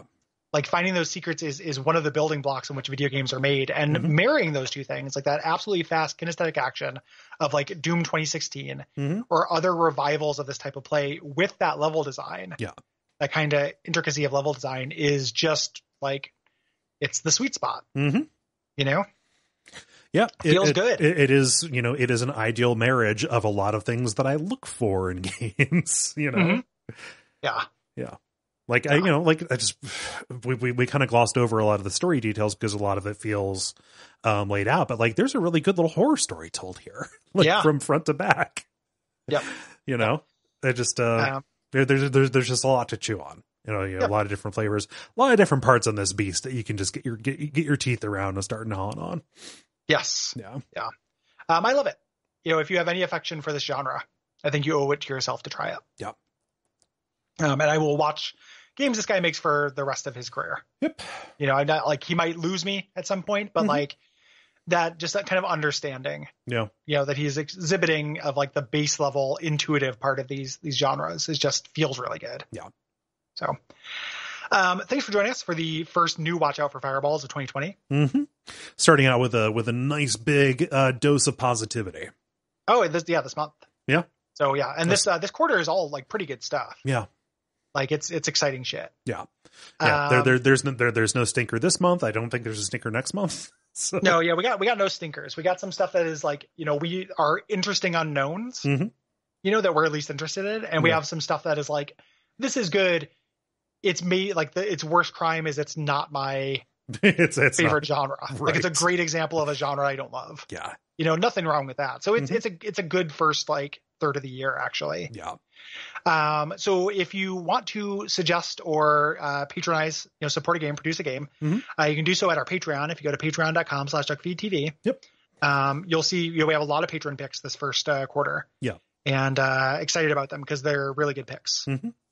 So. Yeah, you can do that. If you have thoughts about any of our games for January, so, ideas about hidden gems that you want to say, thoughts about Dusk, thoughts about the Cat Lady, which we're talking about next week, which I'm very excited about, or about our premium game for this month, Shadowrun Dragonfall. The deadline for that is January the 15th. So go to Duckfeed.tv/contact and write in with those. If you have thoughts about multiple games, please separate them into multiple responses. I know it's more work for you to do that, but it makes things easier for us to, include. Yeah. Mark your calendars. We're going to be at the Midwest Gaming Classic. Yes. This year. We're tabling. We're going to be doing a meetup. We are not currently doing a panel. We are instead teaming up with Retronauts. Yes. To do a panel there talking about celebrity appearances in games. Yeah. Looking forward to that. With those fellas. That's going to be really fun. Yeah. So Bob always does a great job of doing a video portion of that. So if you're able to come, definitely come see it. The audio is also fun. But we're going to have a lot of fun with that. Yeah. Teaming up with those guys. Yeah. Ratings, reviews. You guys have come out in force with that because we got some bad actors being jerks. Right. Appreciate you balancing the scales. Yeah. And also our YouTube channel. It's popping off recently. You can go to youtube.com/Duckfeed.tv.